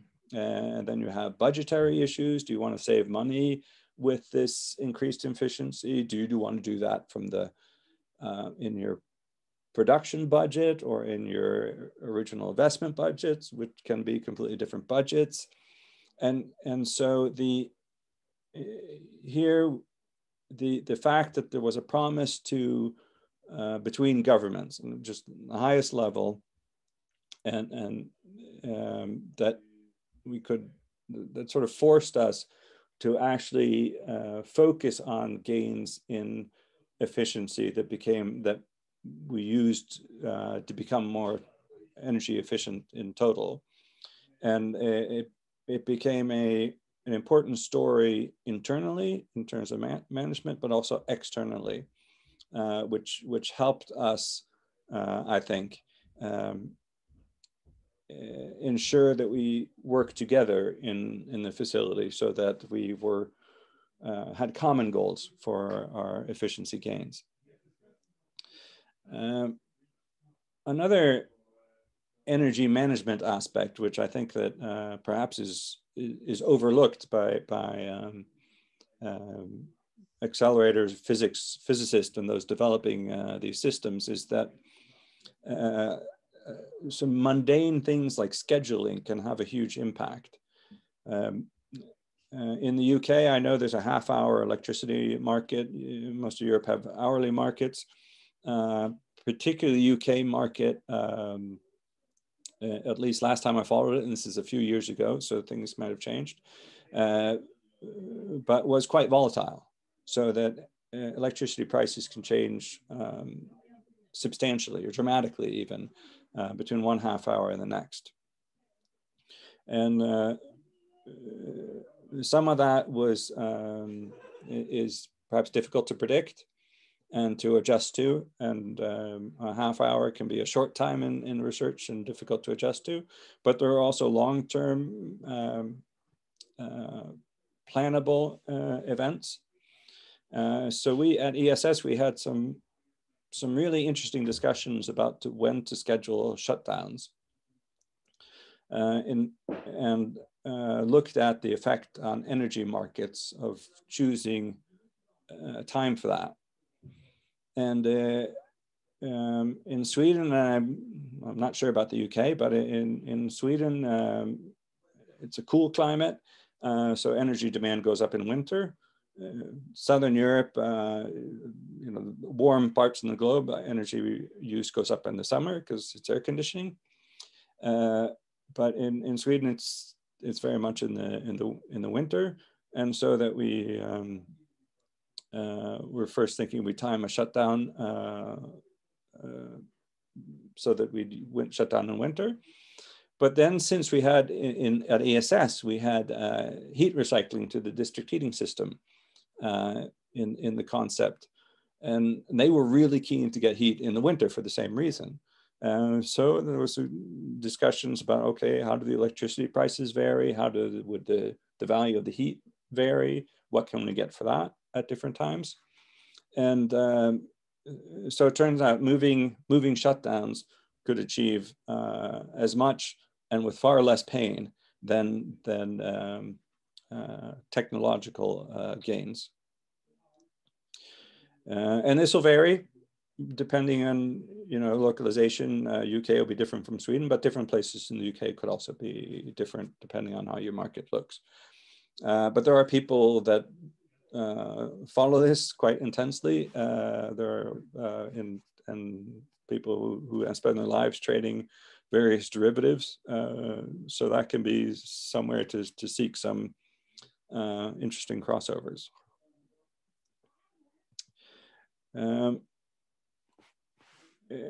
ESS had a very specific renewable energy goal, and it was to use 100% renewable energy.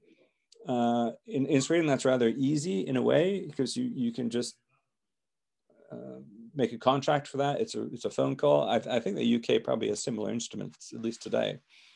But just a sort of renewable stamp on it was not deemed sufficient. The ESS management at the time insisted that we should own our own renewable production. And that was a bit of a trick because we had no budget for that at all. But then we saw that this is a facility, it's going to be used around 250 gigawatt hour of power per year. It's planned to run for 20 years. It's owned by 17 European governments, some of them with fairly solid financials. So we had absolutely awesome purchasing power. So we could get anything we wanted from the market, really. And so what we said is like, okay, look, we're willing to use this to say, to put a long-term electricity contract, and to get that, you need to build new renewable power for us. And then we allowed to buy the power, and there are issues of balancing, because if it's wind power, the wind doesn't always blow and all that. And all that was in it. And then finally, after 20 years, ESS gets to own the facility. So that just achieved that goal. And this has changed since that. That was the concept at the time. Point is that if you put together the purchase, and if you're government backed, or you know, somehow you build a particle accelerator, it usually has some sort of pretty long-term backing.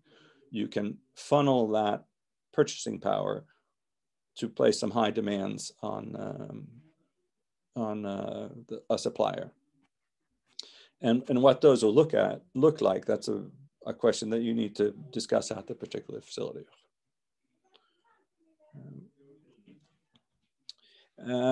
Finally, the recyclable bit, and this turned out to be the trickiest. If, depending on where you are in the world, waste heat could be a valuable resource.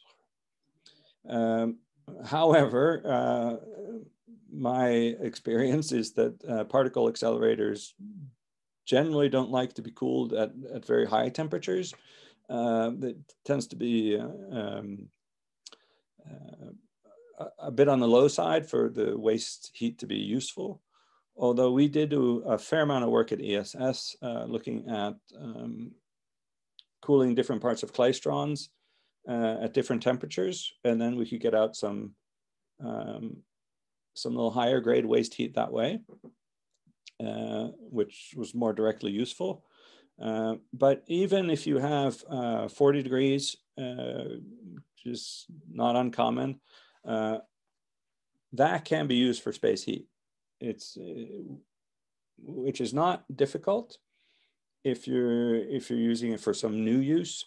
So we actually had a plan, which may still happen at ESS, to sell or give away the waste heat, and had a greenhouse grower from Holland who was willing to move up and build a huge greenhouse facility to run on the waste heat.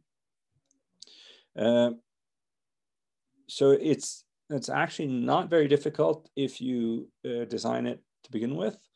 But and I spent some time at CERN, for instance, and other places, and looked at that, if they could use their waste heat, just heat the buildings on site, because there's a few of them. But the difficulty is that when you have an old building, the size of radiators, heat exchangers, and distribution systems is designed for higher temperature heat, then you have to redo all that to be able to use your recycled heat, and that costs money. It's not a huge amount of money. It could probably pay for itself quite quickly because you suddenly have free heat. But if you're a government facility, you work on that sort of a budget regime, you can't just hand in a investment calculation, even if there is some profit in it long term, in my experience. And so it can be annoying to retrofit. Now there are companies you can go to, so-called ESCOs, who might be willing to make those investments and then sell. Basically, you pay for it out of your future heating bill. But if you're building something new, this is really low-hanging fruit. And if you're cooling waste heat and simultaneously have a gas boiler, then you're not doing things right. So that's kind of I would say, an easy easy fix, much easier than making a more efficient accelerator.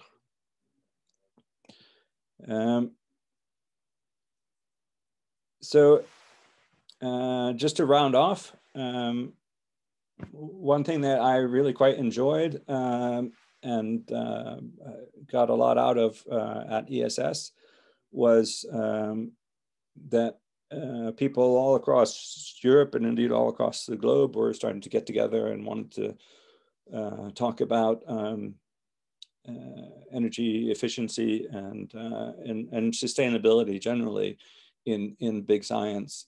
And so there were a lot of people sort of tentatively reaching out and trying to find our friends in a network. And I understand that's grown tremendously over the last few years since I've been out of that space. And also, in my opinion, sadly, you guys are no longer part of the EU. And so that is, I guess, one space not quite so available. But I had the pleasure of co-founding a workshop entitled Energy for Sustainable Science. It's still up and running every 2 years. They get together. We started, I think, in 2013 in Lund. The hosting of it revolves. As far as I know, it's not yet in the UK. And I don't know, I'm not saying, I don't know if it's good still or if it's useful to you, or you probably already know about it, but I just want to throw that out there that it is, once this pandemic is over, it is nice to get out of the house sometimes and compare notes with someone with similar thoughts somewhere else. I put just in my slide, I put some publications. I just threw them in there, mostly maybe for finding some names. Some friends was my idea. So that's a little from the ESS. And I skipped real quickly in the beginning. I want to say that if you do want to work with waste heat,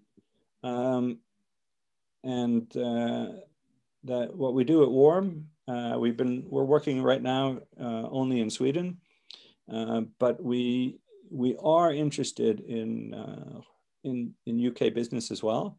So if you have a fair amount of waste heat, if you're a sizable facility and want to see if there are opportunities there, then reach out, just fire off an email or something, and we can have a quick look if there's something we can do.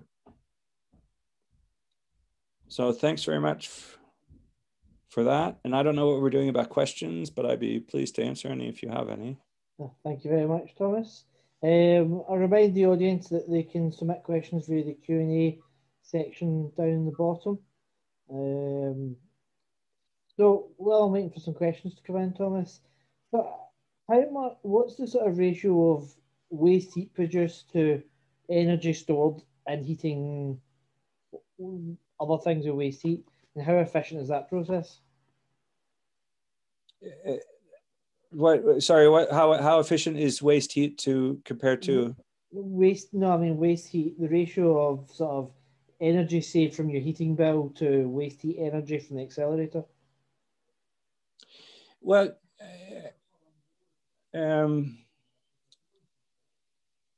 we got hold of.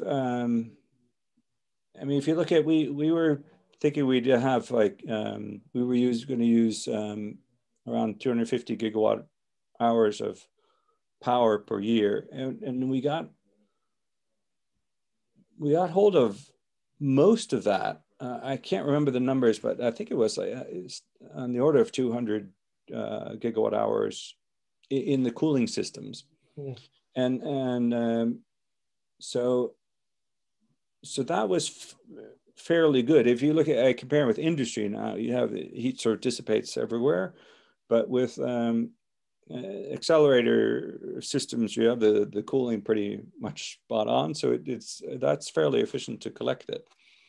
And then in terms of on the heating side, you need to pump the water around, and you need some rather large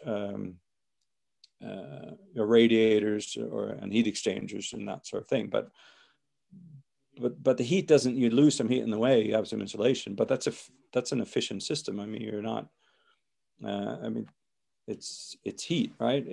There are no lower forms of energy. It just stays as heat. You just need to get it to the right place. I mean, do you have to do any additional steps? Like, I mean, obviously the water underfloor heating probably happens at one temperature, and your waste heat may be a different temperature. Is that an easy enough thing to sort? Yeah, that's why. I mean, that's why I'm saying that 40 degrees, that's perfectly adequate for underfloor heating. It's not enough for your tap water because of Legionnaire's disease, that sort of thing. So there's usually a legal requirement and a good one to bring it up to 50 or 55. So there you'd need to bring the temperature up a bit by a sun system. But for just space heating, if you design in like floor heating, like you're saying, to begin with, it's real easy. But to retrofit, it's just annoying. It just gets a lot of investment that is just not fun. Okay, we have a question from Spencer Kelly. How significant is the loss in efficiency if you want to transport the waste heat over, say, 200 meters? Good question. 200 meters, I would say, is doable in our warms in the business we do, and we go to like big industries, so there's lots of heat. But just in terms of cost, we say more than a kilometer, that becomes a bit tricky. But 200 meters, if you have some scale to it, that's doable. Okay, thank you very much. It was a very interesting talk. I think nowadays it's obligatory if you have an energy efficiency workshop, you've got to get the ESS warm talk. So thank you very much, especially as you were on your skiing vacation. It was a real pleasure. All right. So our next speaker is Peter Williams from Aztec and STFC, and he's going to be talking about energy recovery Linux. Okie dokie. Right, so.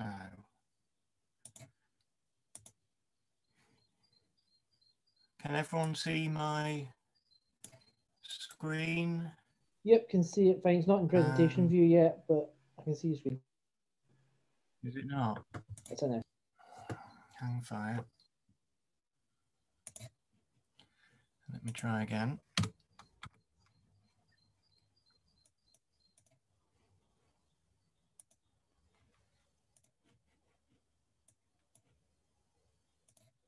How about that? Yeah, I can see your desktop, not in presentation view yet.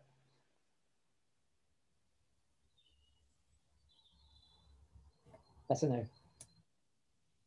Is it coming?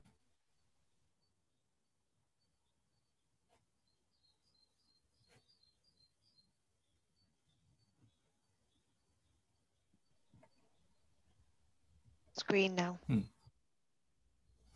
Yeah, it's on full screen. Oh, great. Yep. Okay. Okay. So back to talking about the accelerators themselves and the details of them. I'm going to talk about recovering the power from the beam itself, and that has a name. It's called the Energy Recovery LINAC. Okay, so I'm going to try and give you a brief overview of the whole field of energy recovery Linux. So bear with me. Right, so what is an energy recovery LINAC? Oh, okay, so if we think about the types of electron accelerators, these are all electron accelerators that we're thinking about now. First off, we could have a linear accelerator. And if you see my little diagrams here, the green boxes are where your beam starts, and the red boxes are where it ends, and the blue boxes are your accelerating cavities. So you're a linear accelerator. There's the most simple thing that you could draw. What are the characteristics of that? Well, you get an excellent beam quality out of a linac, and you can do what you like with the beam when it comes out of it because it doesn't affect what's gone before. But your beam current is limited, and that is because you are accelerating these bunches every time you move from one end to the other, and then you're throwing all of that energy away. And because of that, it's expensive. So many accelerators are circular, and they come in various flavors: cyclotrons, synchrotrons, storage rings. And the great thing about circular accelerators is that you can have a high average beam current because you're reusing it, well, not infinite times, but certainly very many times, 10 to the 11 at least times. However, the beam quality is limited, and that is because it is an equilibrium system. We've got collective effects and things going on like synchrotron radiation. And it's also beam disruption limited, so you can't rip your beam apart at your interaction point. You have to be able to circulate it. That's called the lifetime storage ring. But is there a halfway house? And the answer is, of course, yes. The first thing that you might think of doing is taking your linear accelerator and making it cheaper. And you could do that by, instead of accelerating each bunch once through your linac, you accelerate it multiple times. And this is called a recirculating linac. And microtrons are also an example of that. So you keep the qualities of your linac, the excellent beam quality, and you nearly keep your tolerance to beam disruption. And you've saved some money because you can go to higher energy with the same amount of accelerating cavities, but your beam current is still limited because you are throwing away all of the energy as beam at the end. Okay, so then the magic step is that you move your red box, and watch this move, over to the other side here. And now this is an energy recovery linac. And the yellow box indicates where you are using your beam for some application. And the difference is you take your beam from your application and you put it back into the linac and you decelerate it again. And in that way, you keep your excellent beam quality at the interaction point. You retain your tolerance on beam disruption. And now, because you're recovering the majority of the energy from a beam, you can whack up the current and get currents very similar to storage rings. Okay. So here's another illustration of the process. It's a game of pass the parcel. So you take your beam from your injector, you put it through your linac, and you'll notice the word here, superconducting. I'll tell you about that in a minute. And then you get your beam, you've accelerated it up to the top energy, you use it in some way, and then you direct it back down the linac, recover all of the energy out of it, and then take it to dump. So, of course, the reason that this is superconducting is because you're taking the energy and you're swapping it from one bunch to the next bunch to the next bunch to the next bunch, okay? Because the next bunch is going to come out of here, and the fields that you've regenerated in this cavity are then going to accelerate the next bunch. So, of course, that means you need to have a high quality factor, so it's ideal for superconducting RF technology.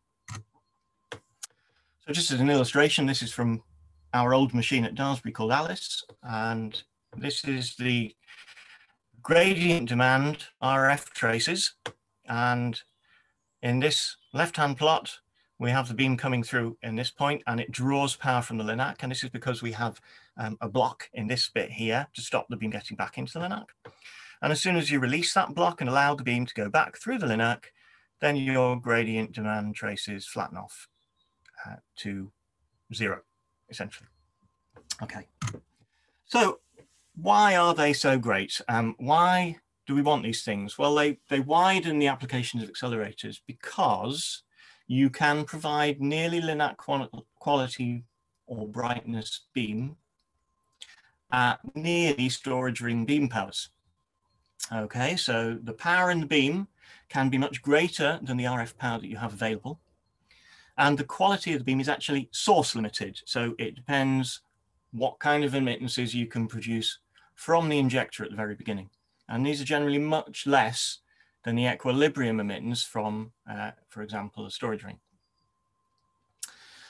It also allows you to think about radiation control because, of course, if we want to dump our beam, we're dumping our beam at low energy, and we could choose that energy to be below some threshold, for example, neutron separation thresholds. So we don't have, if we have a high power beam, that doesn't necessarily mean that we have to generate lots of radioactive waste, which of course is very expensive to deal with.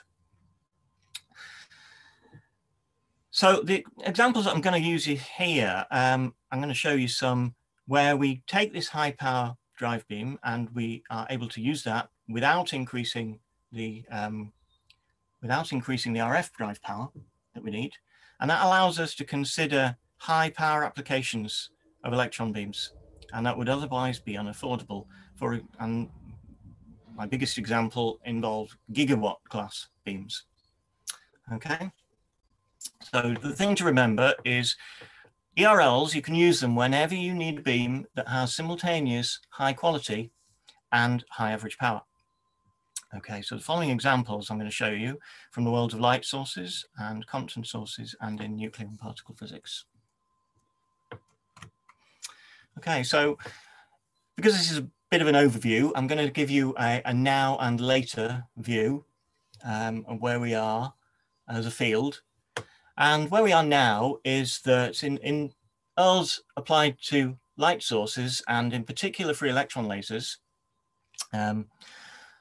we have been able to produce kilowatts, many kilowatts of average power as an infrared FEL, and the prime example of this is the Jefferson Lab FEL program, and this ran up until 2013. This is a picture of the bunker at Jefferson Lab, and of course you look at the topology, and it's similar to what I've showed you. Here is the Linac. This is the recirculation line, and then there were two user areas, one an infrared FEL and one a UV FEL, and then of course the beam comes back down and is dumped here. And at Daresbury we had a similar program up until 2017, and this is a picture of our machine Alice, as was. This was the first energy recovery Linac in Europe, and it ran the first multi-year user program on an energy recovery Linac. And again, you can see the topology here. This is the injection line. These are our superconducting cavities. And it's this line here that brings you around. And then our user area was here where we had our free electron laser and various other applications. And around the world, there are obviously still some projects ongoing and going from strength to strength, one of which is in Japan at KEK. This is called the Compact ERL. And this was originally just a test facility for energy recovery Linacs, and now they've had some additional funding to expand this to a free electron laser program in some research for industry, and I'll tell you a little bit more about that later. And at Novosibirsk in Russia, they've for many years now run a non-superconducting, really a recuperator rather than an energy recovery Linac, but nevertheless, they recover the majority of the energy from the beam, and they use this to drive a suite of terahertz and infrared free electron lasers for biological research. And this is a very complex machine, and of course the Russians have to do things very differently, making lives difficult for themselves by mounting it all on the ceiling, going in both transverse planes, both horizontally and vertically, just to show that they're very clever. Okay, so where are we going in ERLs for light sources? Well, one of the potential applications is actually in industry, in semiconductor lithography. And the reason for this is because the semiconductor industry wants to make their chips ever smaller And the etching process that is used to make semiconductor chips, of course, demands light that is around about the same sort of wavelength as the size of the electronic components. And as these get smaller, you want to make shorter wavelength light. And that becomes very difficult when you get down to the extreme ultraviolet. So there's been some interest in industry that's been on and off, looking at the idea of using high average power FEL to be the light sources for the stepper machines in semiconductor chip factories around the world. So that's one future application. And of course, because this has to be high average power, an energy recovery linac would be what would drive such a thing. In terms of research, we've looked at incorporating energy recovery linacs into the UK X-ray free electron laser proposal that was recently published. And in here we can see, we've drawn a diagram here of the areas from the science case that would be addressed by various forms of the machine. So for example, so this is the photon energy along this axis and maximum number of pulses per second. And then of course the energy recovery linac sits right up here at the top. And here we have that application of EUV lithography, but it's not the only one up here. There are other aspects who are interested in very high repetition rates, for example, condensed phase photoelectron spectroscopy, and some others. Okay, so I'm conscious about my time. Another application is inverse Compton scattering. And what this is instead of using your electron beam to drive spontaneous sources of free electron laser, you have an external solid state laser and collide your electron beam with your laser beam. And why an energy recovery linac is useful here is because, of course, this small Compton cross section can be compensated for by the high average beam current that you can produce. And because, of course, you can build electron accelerators up to GeV energy scales, then it becomes a very attractive method of generating high energy photon beams, gamma rays.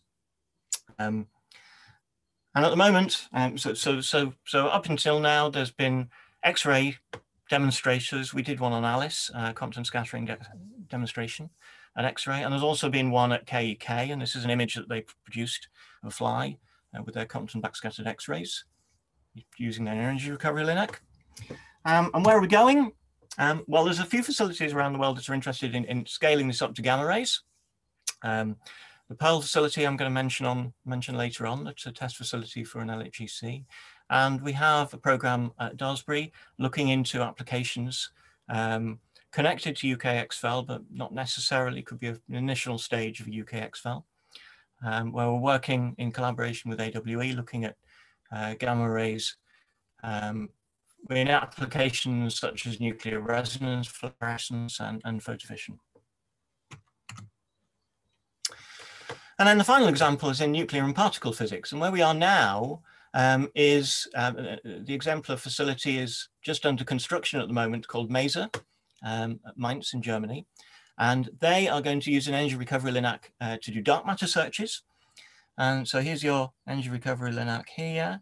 And in the highest energy pass, they pass it through this spectrometer here called MAGIX. And this is an internal target nuclear physics experiment. So they have a gas target and they pass the electron beam through it. And there is some disruption, but not enough that it would spoil the energy recovery process. And they use this with a spectrometer to search for dark photons. And this is a program that's going to be starting very soon. That picture of the construction site's actually 2 years old now. So I think it's moved on further from that picture. And where are we going? Where are we going in nuclear particle physics? Well, one exciting application is as a beam cooler for hadrons. So for the upcoming electron ion collider project at Brookhaven that uses the RIC tunnel at Brookhaven, there's a requirement to cool hadron beams. So this means make their phase space smaller. And in order to do that, you need to put your hadrons in a bath of cooler liquid, and that cooler liquid is an electron beam. And you need an energy recovery linac in order to provide the high quality, very cold, high current beam to do that. And there's been a test of this at CBETA at Cornell. And in fact, this was the world's first demonstration of multi-pass energy recovery linac. And they did this last year, year before last, actually. So that's the first application in nuclear particle physics. Then you might think of building in a full collider using an energy recovery linac. And there are a couple of proposals for this, the most developed of which is called the Large Hadron Electron Collider. So this is the LHC here. And then these racetracks are potential sites for an energy recovery linac 60 GeV electron beam facility. And why is it useful to do this, use an energy recovery linac? Well, because you can get to much higher luminosities than you would for the same amount of electric power. And another example of this is if you were to think about building an even larger collider like the FCC EE using an energy recovery linac, then there's a nice comparison here. This red line is the luminosity of the baseline FCC EE going down here as a function of square root of S, which is the center of mass beam energy. So this green line here is a comparison of what you could achieve using an energy recovery linac instead of a storage ring. The guy that did this, Vladimir, he's unfortunately made this slightly confusing because this pink line dissipates 100 megawatts to synchrotron radiation, whereas this green line, he's only decided to dissipate 30 megawatts. If this were to be, if you were to choose the same point here, the same luminosity, then you would only dissipate 10 megawatts. So this is a way of building an FCC, but only dissipating 10% of the power to synchrotron radiation. Okay, so I think I'm very much nearly out of time, so I won't go on here. But the point here is that we've got megawatts. We've proved megawatt beams. We're in the process of showing 10 megawatt beams. In the future, 100 megawatts and 1 gigawatt beams are what's required. Okay, so there's a bunch of technologies, and of course I've run out of time. What people are working on in particular are high current, low emittance CW injectors. An example of a DC in photo injector and an SRF photo injector.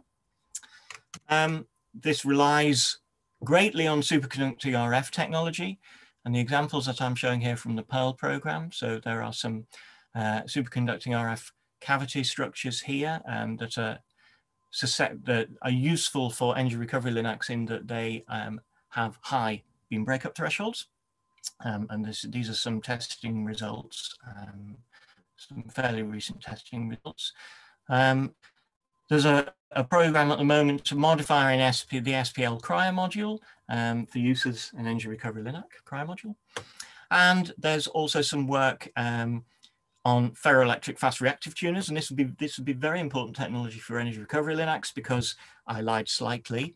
You can't recover all of the energy all of the time because there are things like microphonics and of course dynamic effects in the cavities.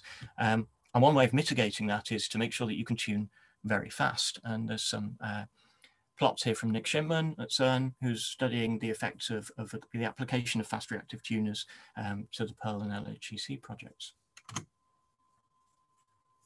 Okay, I could talk about the design of arcs, but I won't. I could talk about the filling patterns, but I won't because I'm running out of time. Really, I'd want to say that ARLs are promising a step change in the capabilities of electron accelerators by providing high quality beams like a linac with a storage ring like average power. And why now? Well, it's a demand and supply thing. The demand is, well, in contrast to storage rings, ERLs are non-equilibrium systems. So the beam dynamics of them are challenging. So don't go there unless you need to. And now we need to. So there's the demand. And then the supply is, of course, none of this would be possible without well-developed superconducting RF technology. And this has been now 40 years in the making and is now really industrially there. Where are we going next? Well, ERLs have been identified by the European Strategy for Particle Physics as one of the 5 critical accelerator R&D topics. And at the moment we have these panels, and we've been charged to produce a roadmap to guide accelerator investment in R&D in the coming years. So please look out for this, and if it is in your skill set, get involved. And that's all I've got to say. So thanks very much for listening. Thank you very much, Peter. Again, I remind the audience to ask questions using the Q&A app. But while we're waiting, one thing I've always wondered, Peter, with an ERL, how do you start it? Because obviously at the start, for the first pass of electrons, there is no recovery.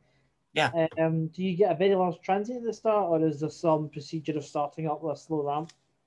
So that's the dynamic effects that I was talking about. So the idea would be that you don't start out with your full repetition rate. You start out by ramping it up slowly and allowing the RF system to follow you. So yes, there are dynamic effects during startup and ramp down that yes, it's an important part of the design process. Okay. Do you have any other questions for Peter?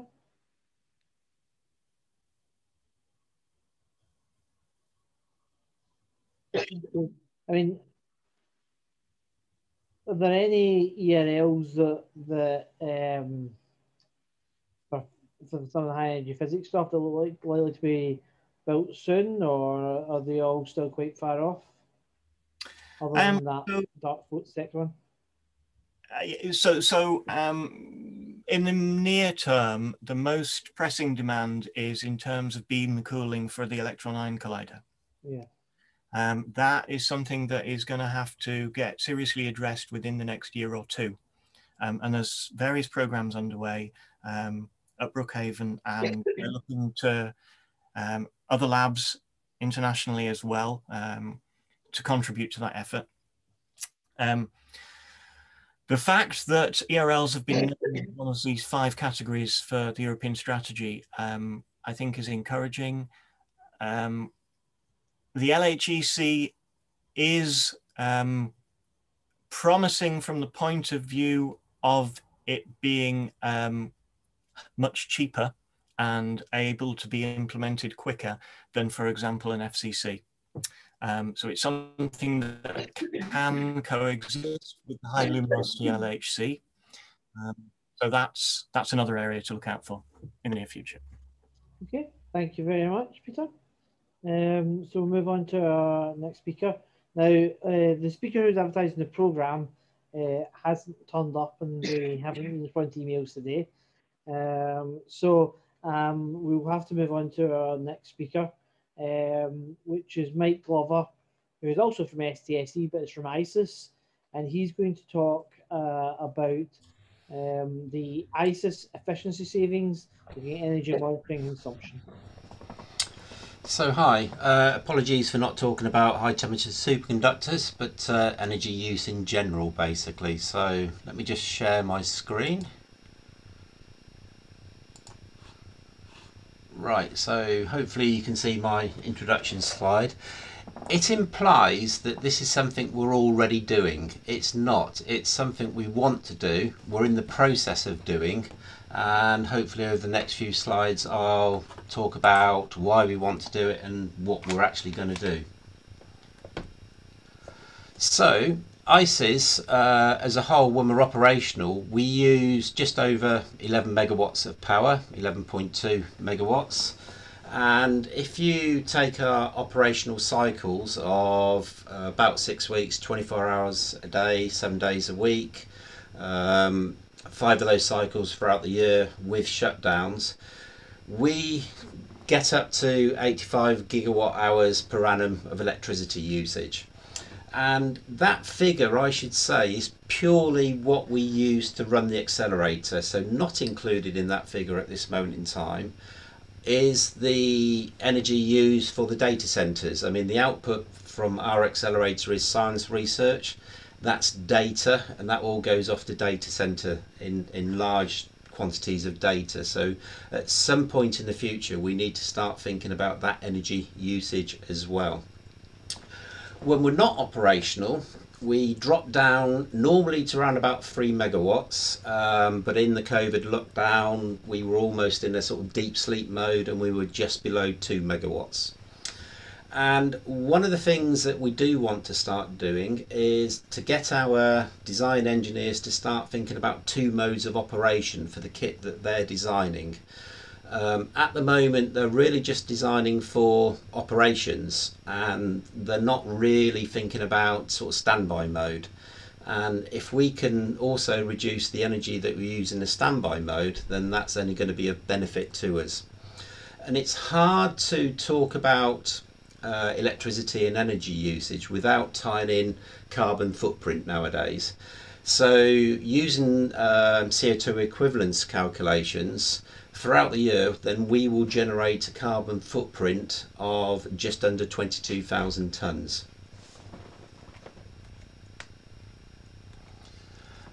And it's very much out of date, this slide, but it gives you some idea of why we're interested in trying to make ourselves more efficient. So obviously electricity consumption in the accelerator world is dominated by CERN, and then most of the other machines are sort of dwarfed down there basically, but you can see ICE is at number 3, and again that's showing the 85 gigawatt per annum. But as a percentage, then that's at this time just under 15% of our operational costs, and that's a figure which is only ever going to go up as the cost of electricity increases, so we need to try and control it. Some easy wins for us at the moment is we're working together with estates to install PV panels, but we're only considering installing those on the roofs of our facilities.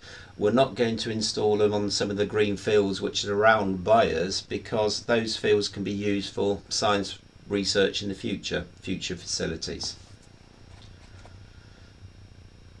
And the PV panels that we are in the process of putting in, so we're putting in PV panels on the roofs of 2 of our buildings, R6 and R80, but we're also thinking about some of the few buildings in the future that we can install these panels on. And the 2 buildings, R6 and R80, will on a sunny day give us just over a megawatt of electricity. Now that doesn't reduce our make us more efficient, but it does mean that we're producing that electricity on site, so it does improve our carbon footprint. From the calculations, we can very definitely negate the transmission part of that calculation, and we can use the green energy calculation as opposed to the overall general. Some of the other things that we're also doing at this moment in time is we've recently come towards the end of a refurbishment of the ICES facility. We started operations in the mid-80s, and probably until about 5 years ago, most of the systems that we were operating on were the originals. And when you start to operate on 30-year-old equipment, you get very sensitive about switching it off in shutdowns unless you really have to. It's a bit like an old car. You know that it's going to switch off. You're not 100% certain whether it's going to switch back on again. But with the upgrades, we've gained that certainty, and depending on the length of the shutdown, we can drop our energy usage down by about a factor of 75% in long shutdowns, 40% in the shorter 1 week shutdowns, and you can even see that impact on our 24-hour maintenance days that occurs within the middle of our operational cycles.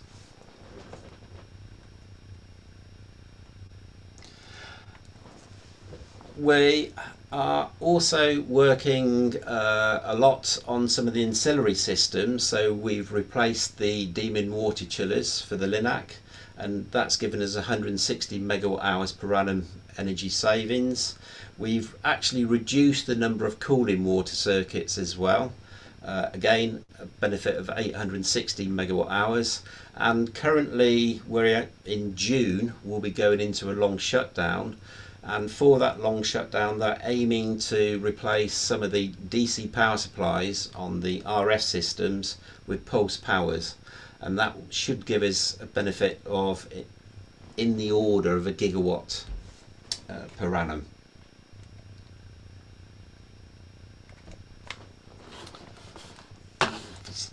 There we go.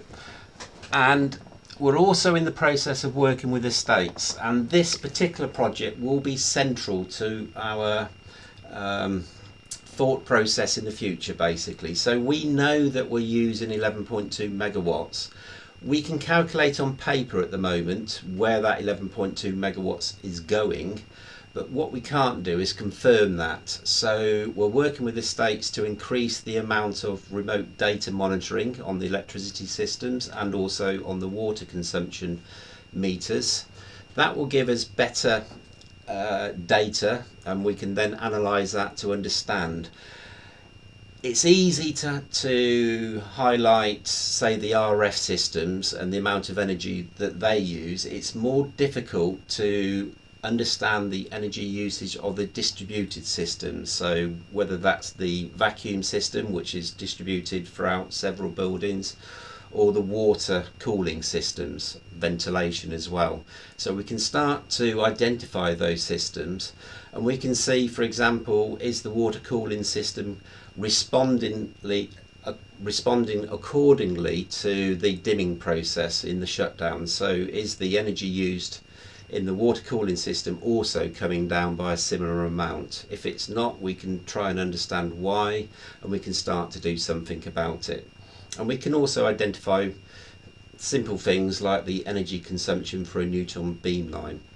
Now that's going to be a 3 to 4 year project. We've got something like 15 substations that power the ICES facility, and we have it in the order of 8,000 electrical circuits. We're not planning to remote monitor all 8,000 electrical circuits, but obviously we need to get down to the point where we can identify individual systems. We're also starting to get the design engineers to think about energy efficiency as part of the project management process. And that takes two forms. One is that they need to understand that they will have an energy budget, and within that energy budget, can they incorporate best-in-class design principles? So highlighted here, for example, is electric motors.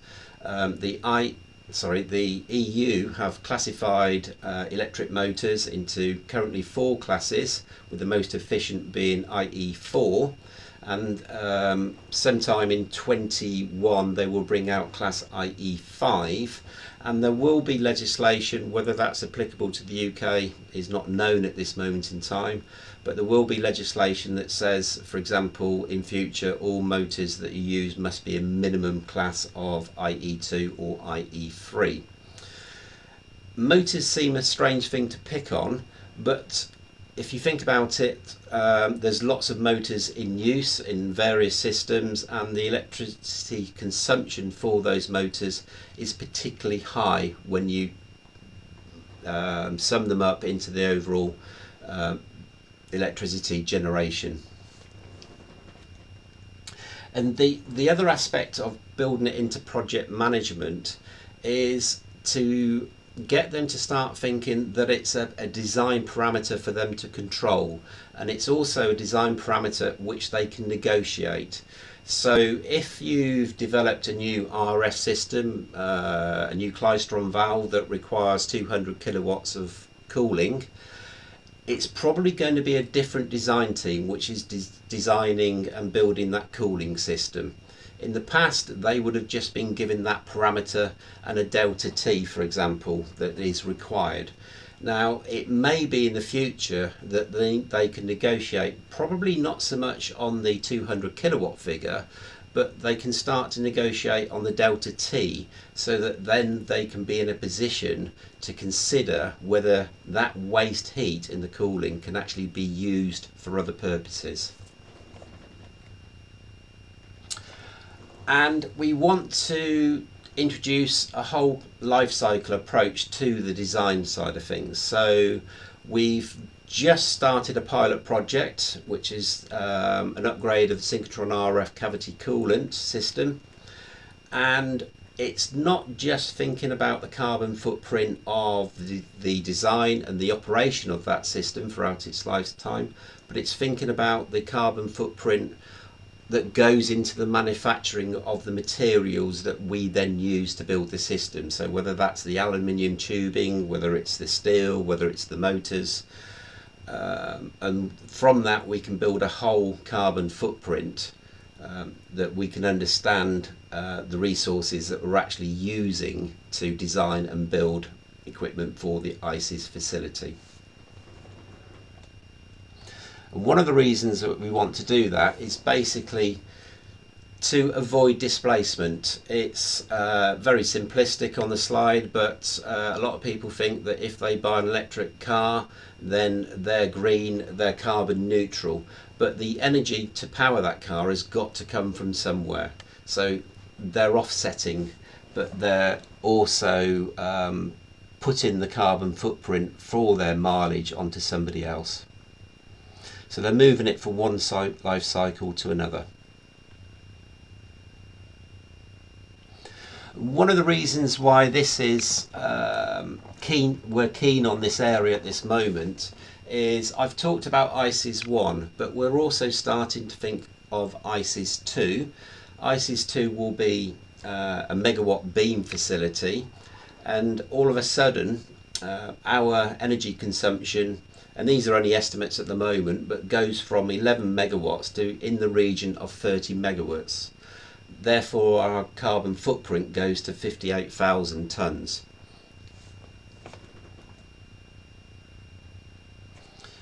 So for ICES 1, the energy consumption back in the 1980s was very definitely an output for the design process. We recognise, as Thomas has already mentioned in his talk earlier, that for a new facility such as ICES 2, that energy and resources will have to be a design parameter that we will actively manage. We will probably have to set an energy budget. We will have to have policies on energy and the environment, carbon and biodiversity. Obviously have to comply with local and national government regulations, but it also raises the possibility that this approach will very definitely have operational expenditure benefits. It should reduce our energy usage, so therefore the operational costs should be less, but it may also have capital expenditure benefits as well. And that's something we're working on at this moment. And Thomas mentioned some workshops, Energy for Sustainable Science, and this is a statement that's come out from those workshops, in that there will be no future large-scale science project without an energy management component, an incentive for energy efficiency and energy recovery among the major objectives.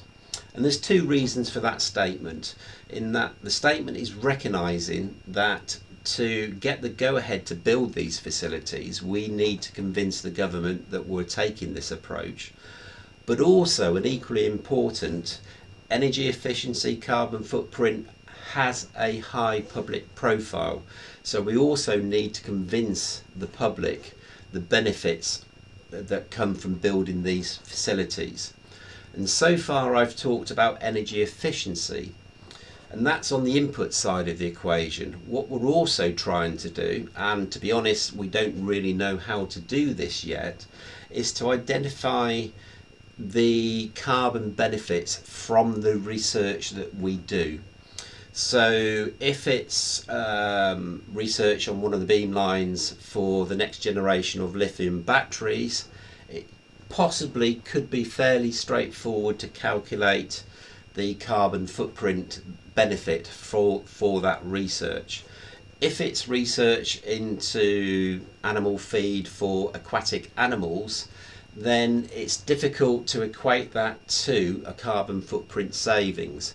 There is obviously one there, because if you're using less feed, you're having to manufacture less feed. So that's where the carbon benefits will come into it. But how you actually go about doing that equation, we're not certain at this moment in time.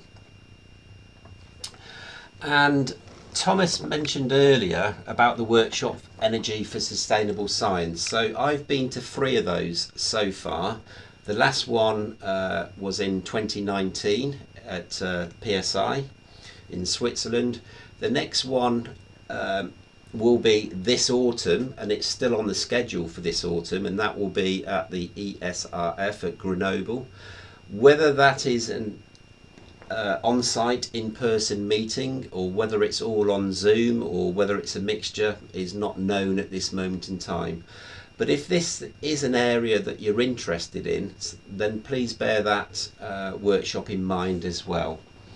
And it's not just dominated by accelerators, it's all scientific facilities. And shown on this page are some of the subjects that have been discussed in the past, and it's a fairly live agenda, so some of these may well drop off and new areas come on, so just bear it in mind. And with that, any questions?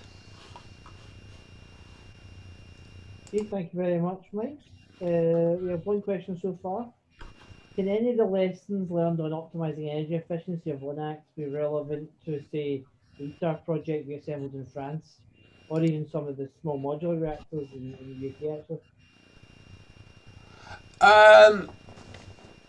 Yes. I think the simple answer is yes. I mean, they're obviously different technologies, but it's what I'm talking about are the design processes. So if you know your input parameters, then it's the process that you can apply to controlling and managing those parameters.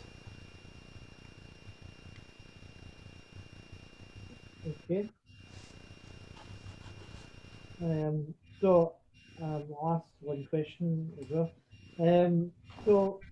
What's the sort of, is there any plans to do some of this stuff at ISIS 1 as opposed to waiting for the upgrade? Yes, I mean, sorry, apologies for not making that clear. So all these processes we're looking to introduce on ISIS 1. And there's 2 reasons for that. One is that hopefully it makes us more efficient, and it gives us the opportunity to trial them and see what works and what doesn't work. I mean, ISIS 2 at this moment in time is scheduled on paper only to come online in, say, 2040. So that's just over 20 years away, basically. Okay, well, thank you very much for that. That's very interesting. I think it's good to see that we're at least starting to think of the next accelerator as well, energy efficiency account, and I hope that the UK Expo as well starts to think about this as well. Anyway, thank you very much, Mike. Thank you. What will perhaps be our last speaker, unless Razor appears, is Wendell Bailey, who's from Southampton. He stepped in at the last minute for Yifeng Yang, who was originally speaking, also from the US Southampton.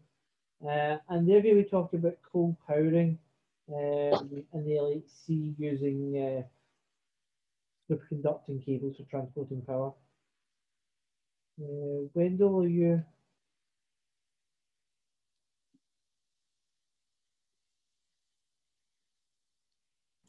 Hello. Can you see my screen okay? No, not yet. Okay, that's a bit strange. Oh, yeah, sorry. Okay. Can you see now? Yes, you know. Thank you very much. Fantastic. Well, thank you very much for providing the team at Southampton with this platform to talk about energy saving and coal powering of accelerator magnets, and particularly coming from an LHC perspective.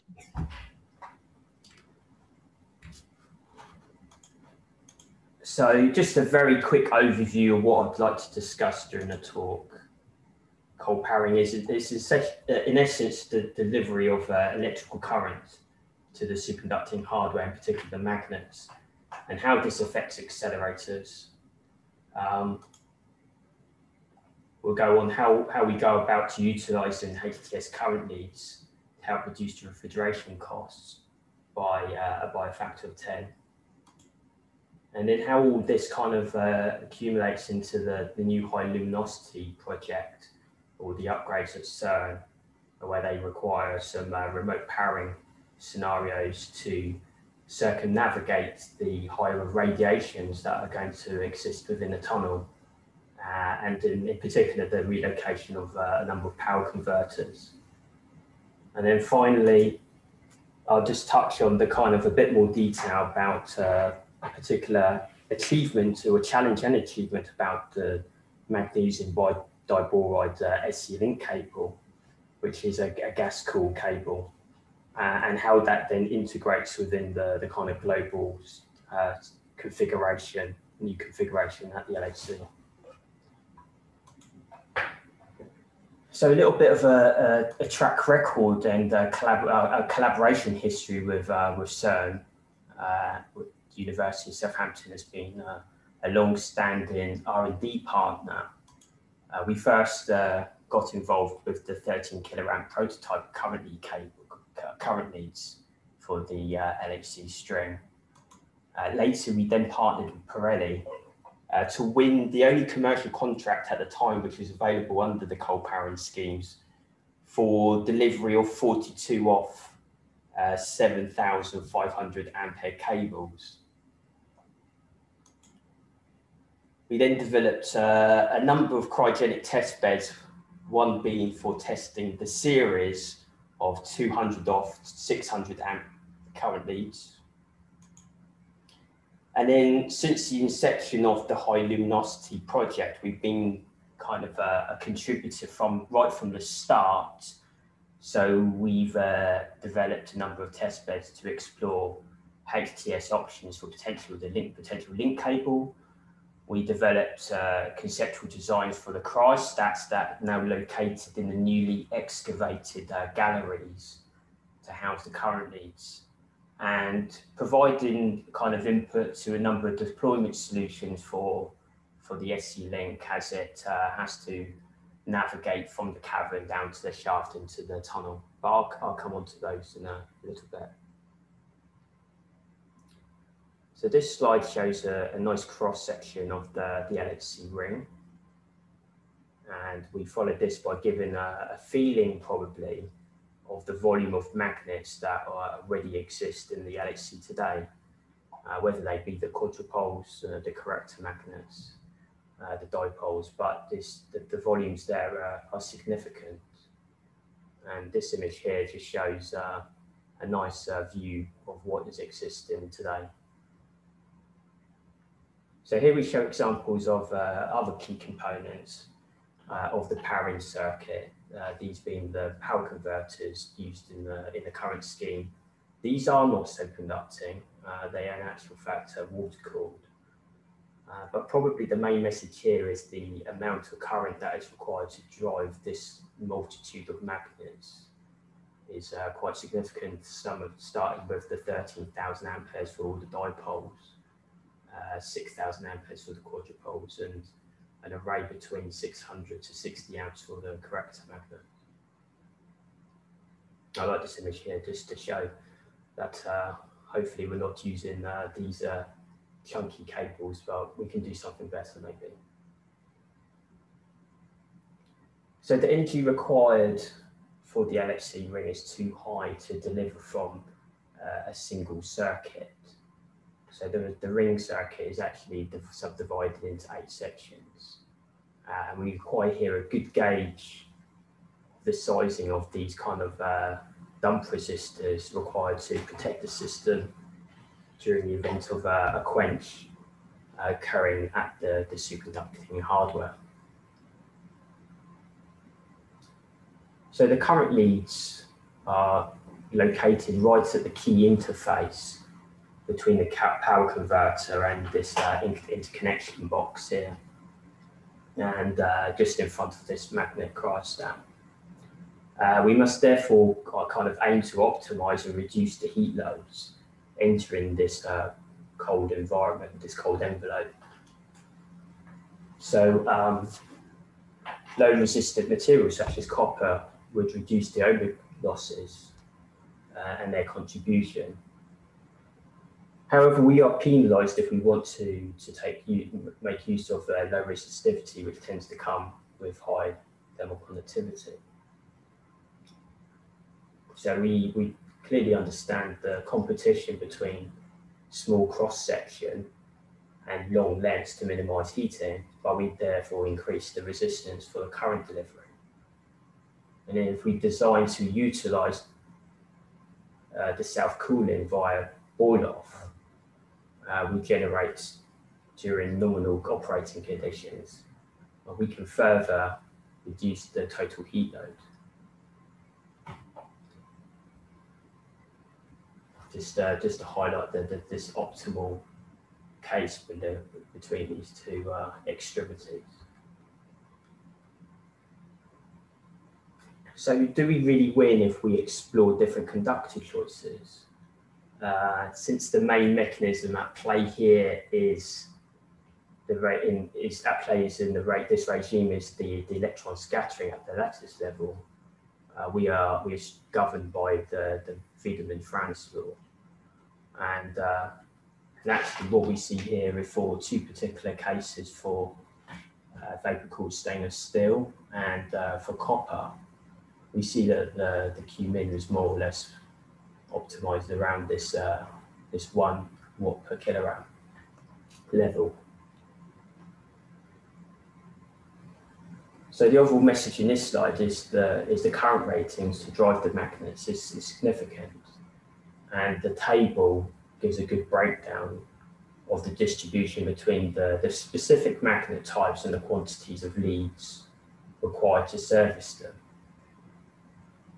So here we can see the total current is around 3 megaamperes, a heat load of around 3.5 kilowatts at the 4.2 operating condition, if we were to use optimal leads design.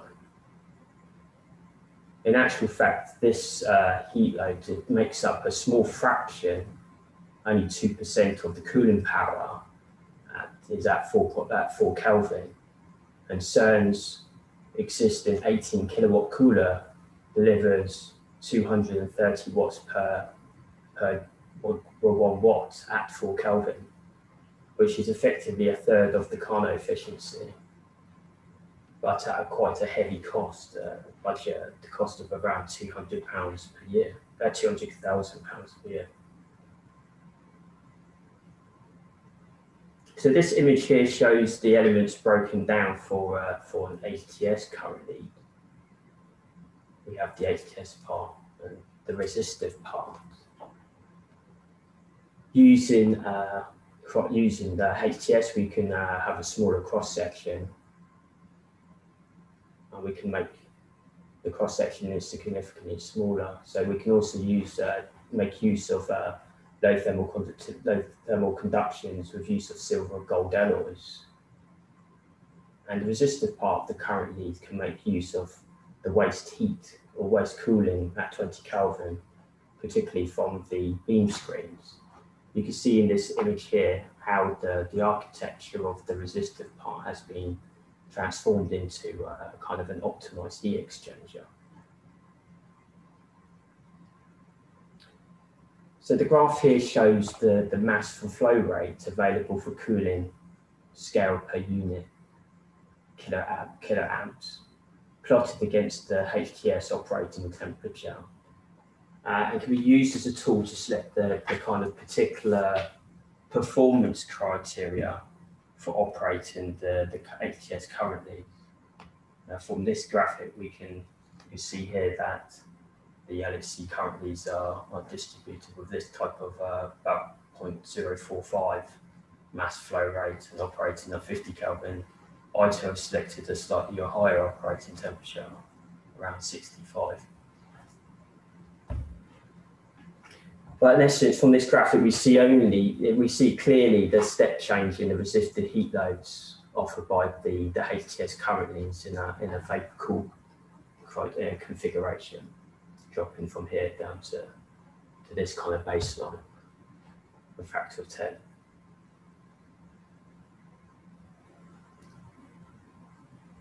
So this image just shows some of the extensive R&D work that has gone into the design of particular current leads.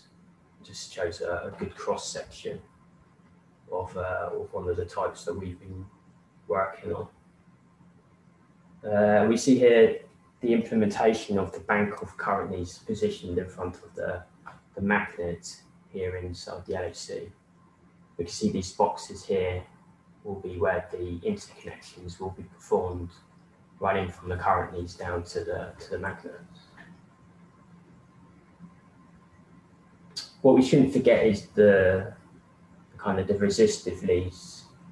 We're not just concentrating on the optimization of the HTS parts, but also providing some platforms and test beds for studying the resistive leads. What we see in this image is a cryostat built at the university to around a 750 diameter cryostat to enable us to look at this 60 ampere prototype currently designed for the corrector magnets.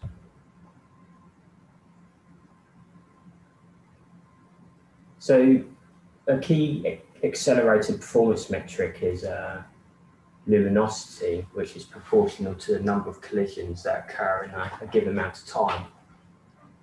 So this is one of the major aims of the new high luminosity upgrades and the respective coal powerings.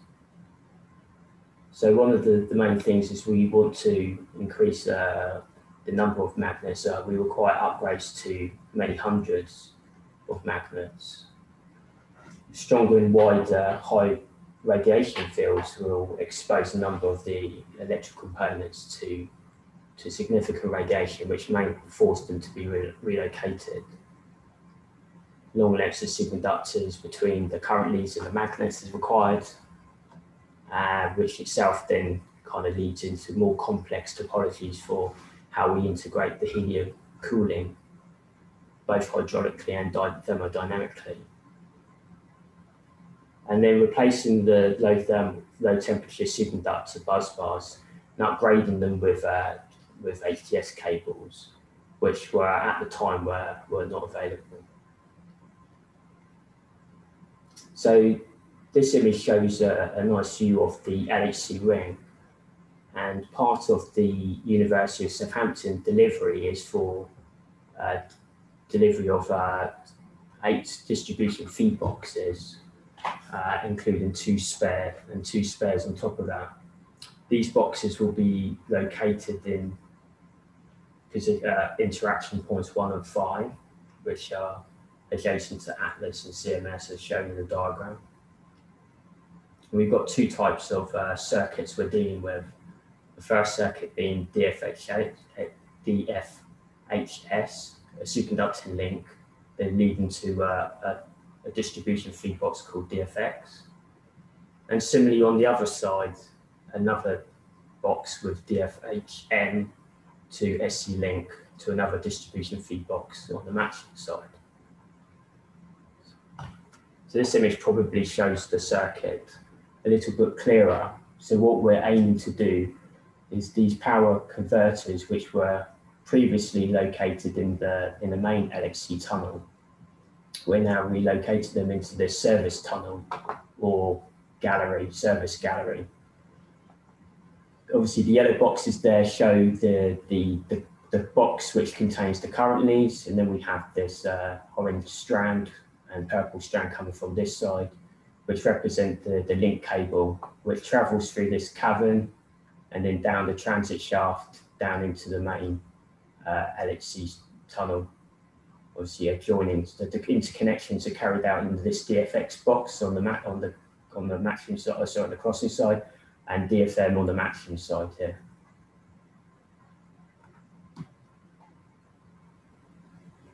So there's an additional heat load to be absorbed in taking up this 150 meter SC link cable.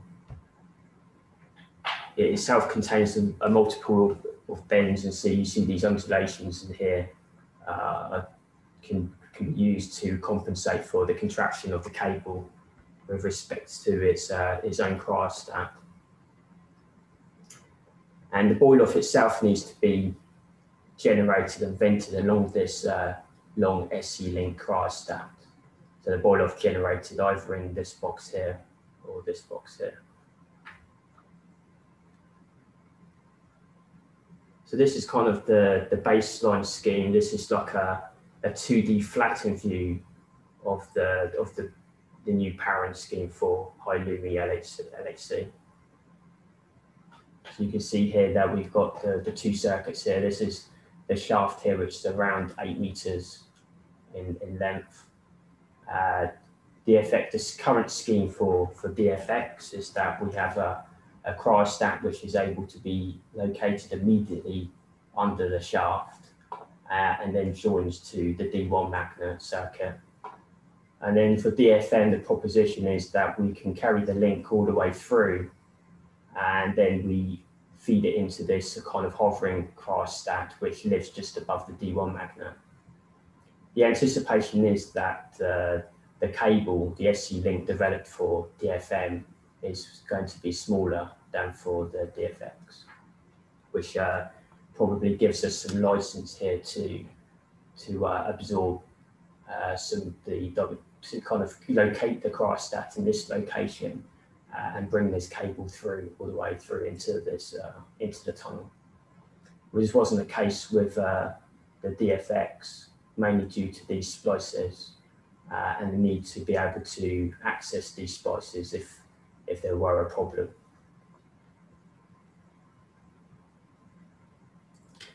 So the overall coal budget for DFX is 100 watts at 4 Kelvin for the 120 kiloamperes, and DFM slightly lower, 40 watts at 4 Kelvin for this kind of smaller cables. A further 50% reduction is possible if we can utilize the 20K gas to help cool down the current needs in the current caverns. So this slide just shows the cable architecture of the SE link, containing a total of 19 cables of various sizes bundled for the SE link. The red circles represent the copper stabilizers.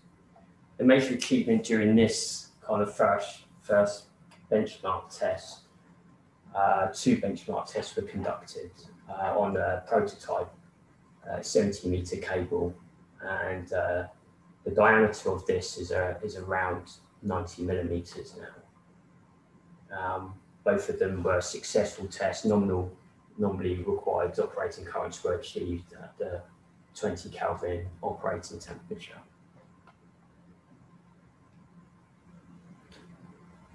This set of images shows a kind of the extent of the investment to enable the manufacturing of the SE link itself. You gave a good sense of feeling about the kind of type of tooling and spooling that's required to place this cable. Firstly, unwind the cable, and then what you see here going on is the insertion of the cable into its cryostat envelope. So it's inserted in the first cryostat, and then there will be a second flexible cryostat envelope, which is used to, in the annulus, is evacuated to correct the installation. What we see here is a cross section of the DFX, and we can see here this, in particular, the unconventional cryostat design that's been particularly forced upon us, mainly to accommodate the restrictions in height available within the space just under the shaft, as I was showing earlier. But also the need that this box is going to be used to contain a number of splices or interconnections between different cables.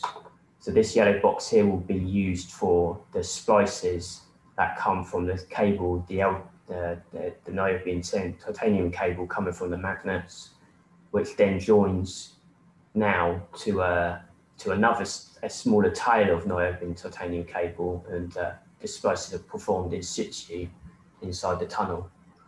The plan is that the the MGB2 SC link will be inserted with the MGB2 to niobium titanium splices already made at the surface, which gives them a lot more confidence to ensure that those connections, those splices are made to spec, and they can be fully tested before insertion. The problem that leads to is that the splices need to be well protected. So the plan is for the splices to be contained in a kind of shell, protective shell, which will actually stay part of the cryostat design. The splices themselves need a reasonable space occupation, and this kind of small elbow here just about gives enough room to do a small transition, a bending transition from the vertical to the horizontal with the niobium cable. What we see here is just the finished outer view of the DFX system. Similarly, we've got the conceptual design stage of the DFM. The DFM differs slightly. We've got this kind of angled entry approach because we've got a lot more horizontal space within the tunnel before the cryostat is located above the D2 magnet.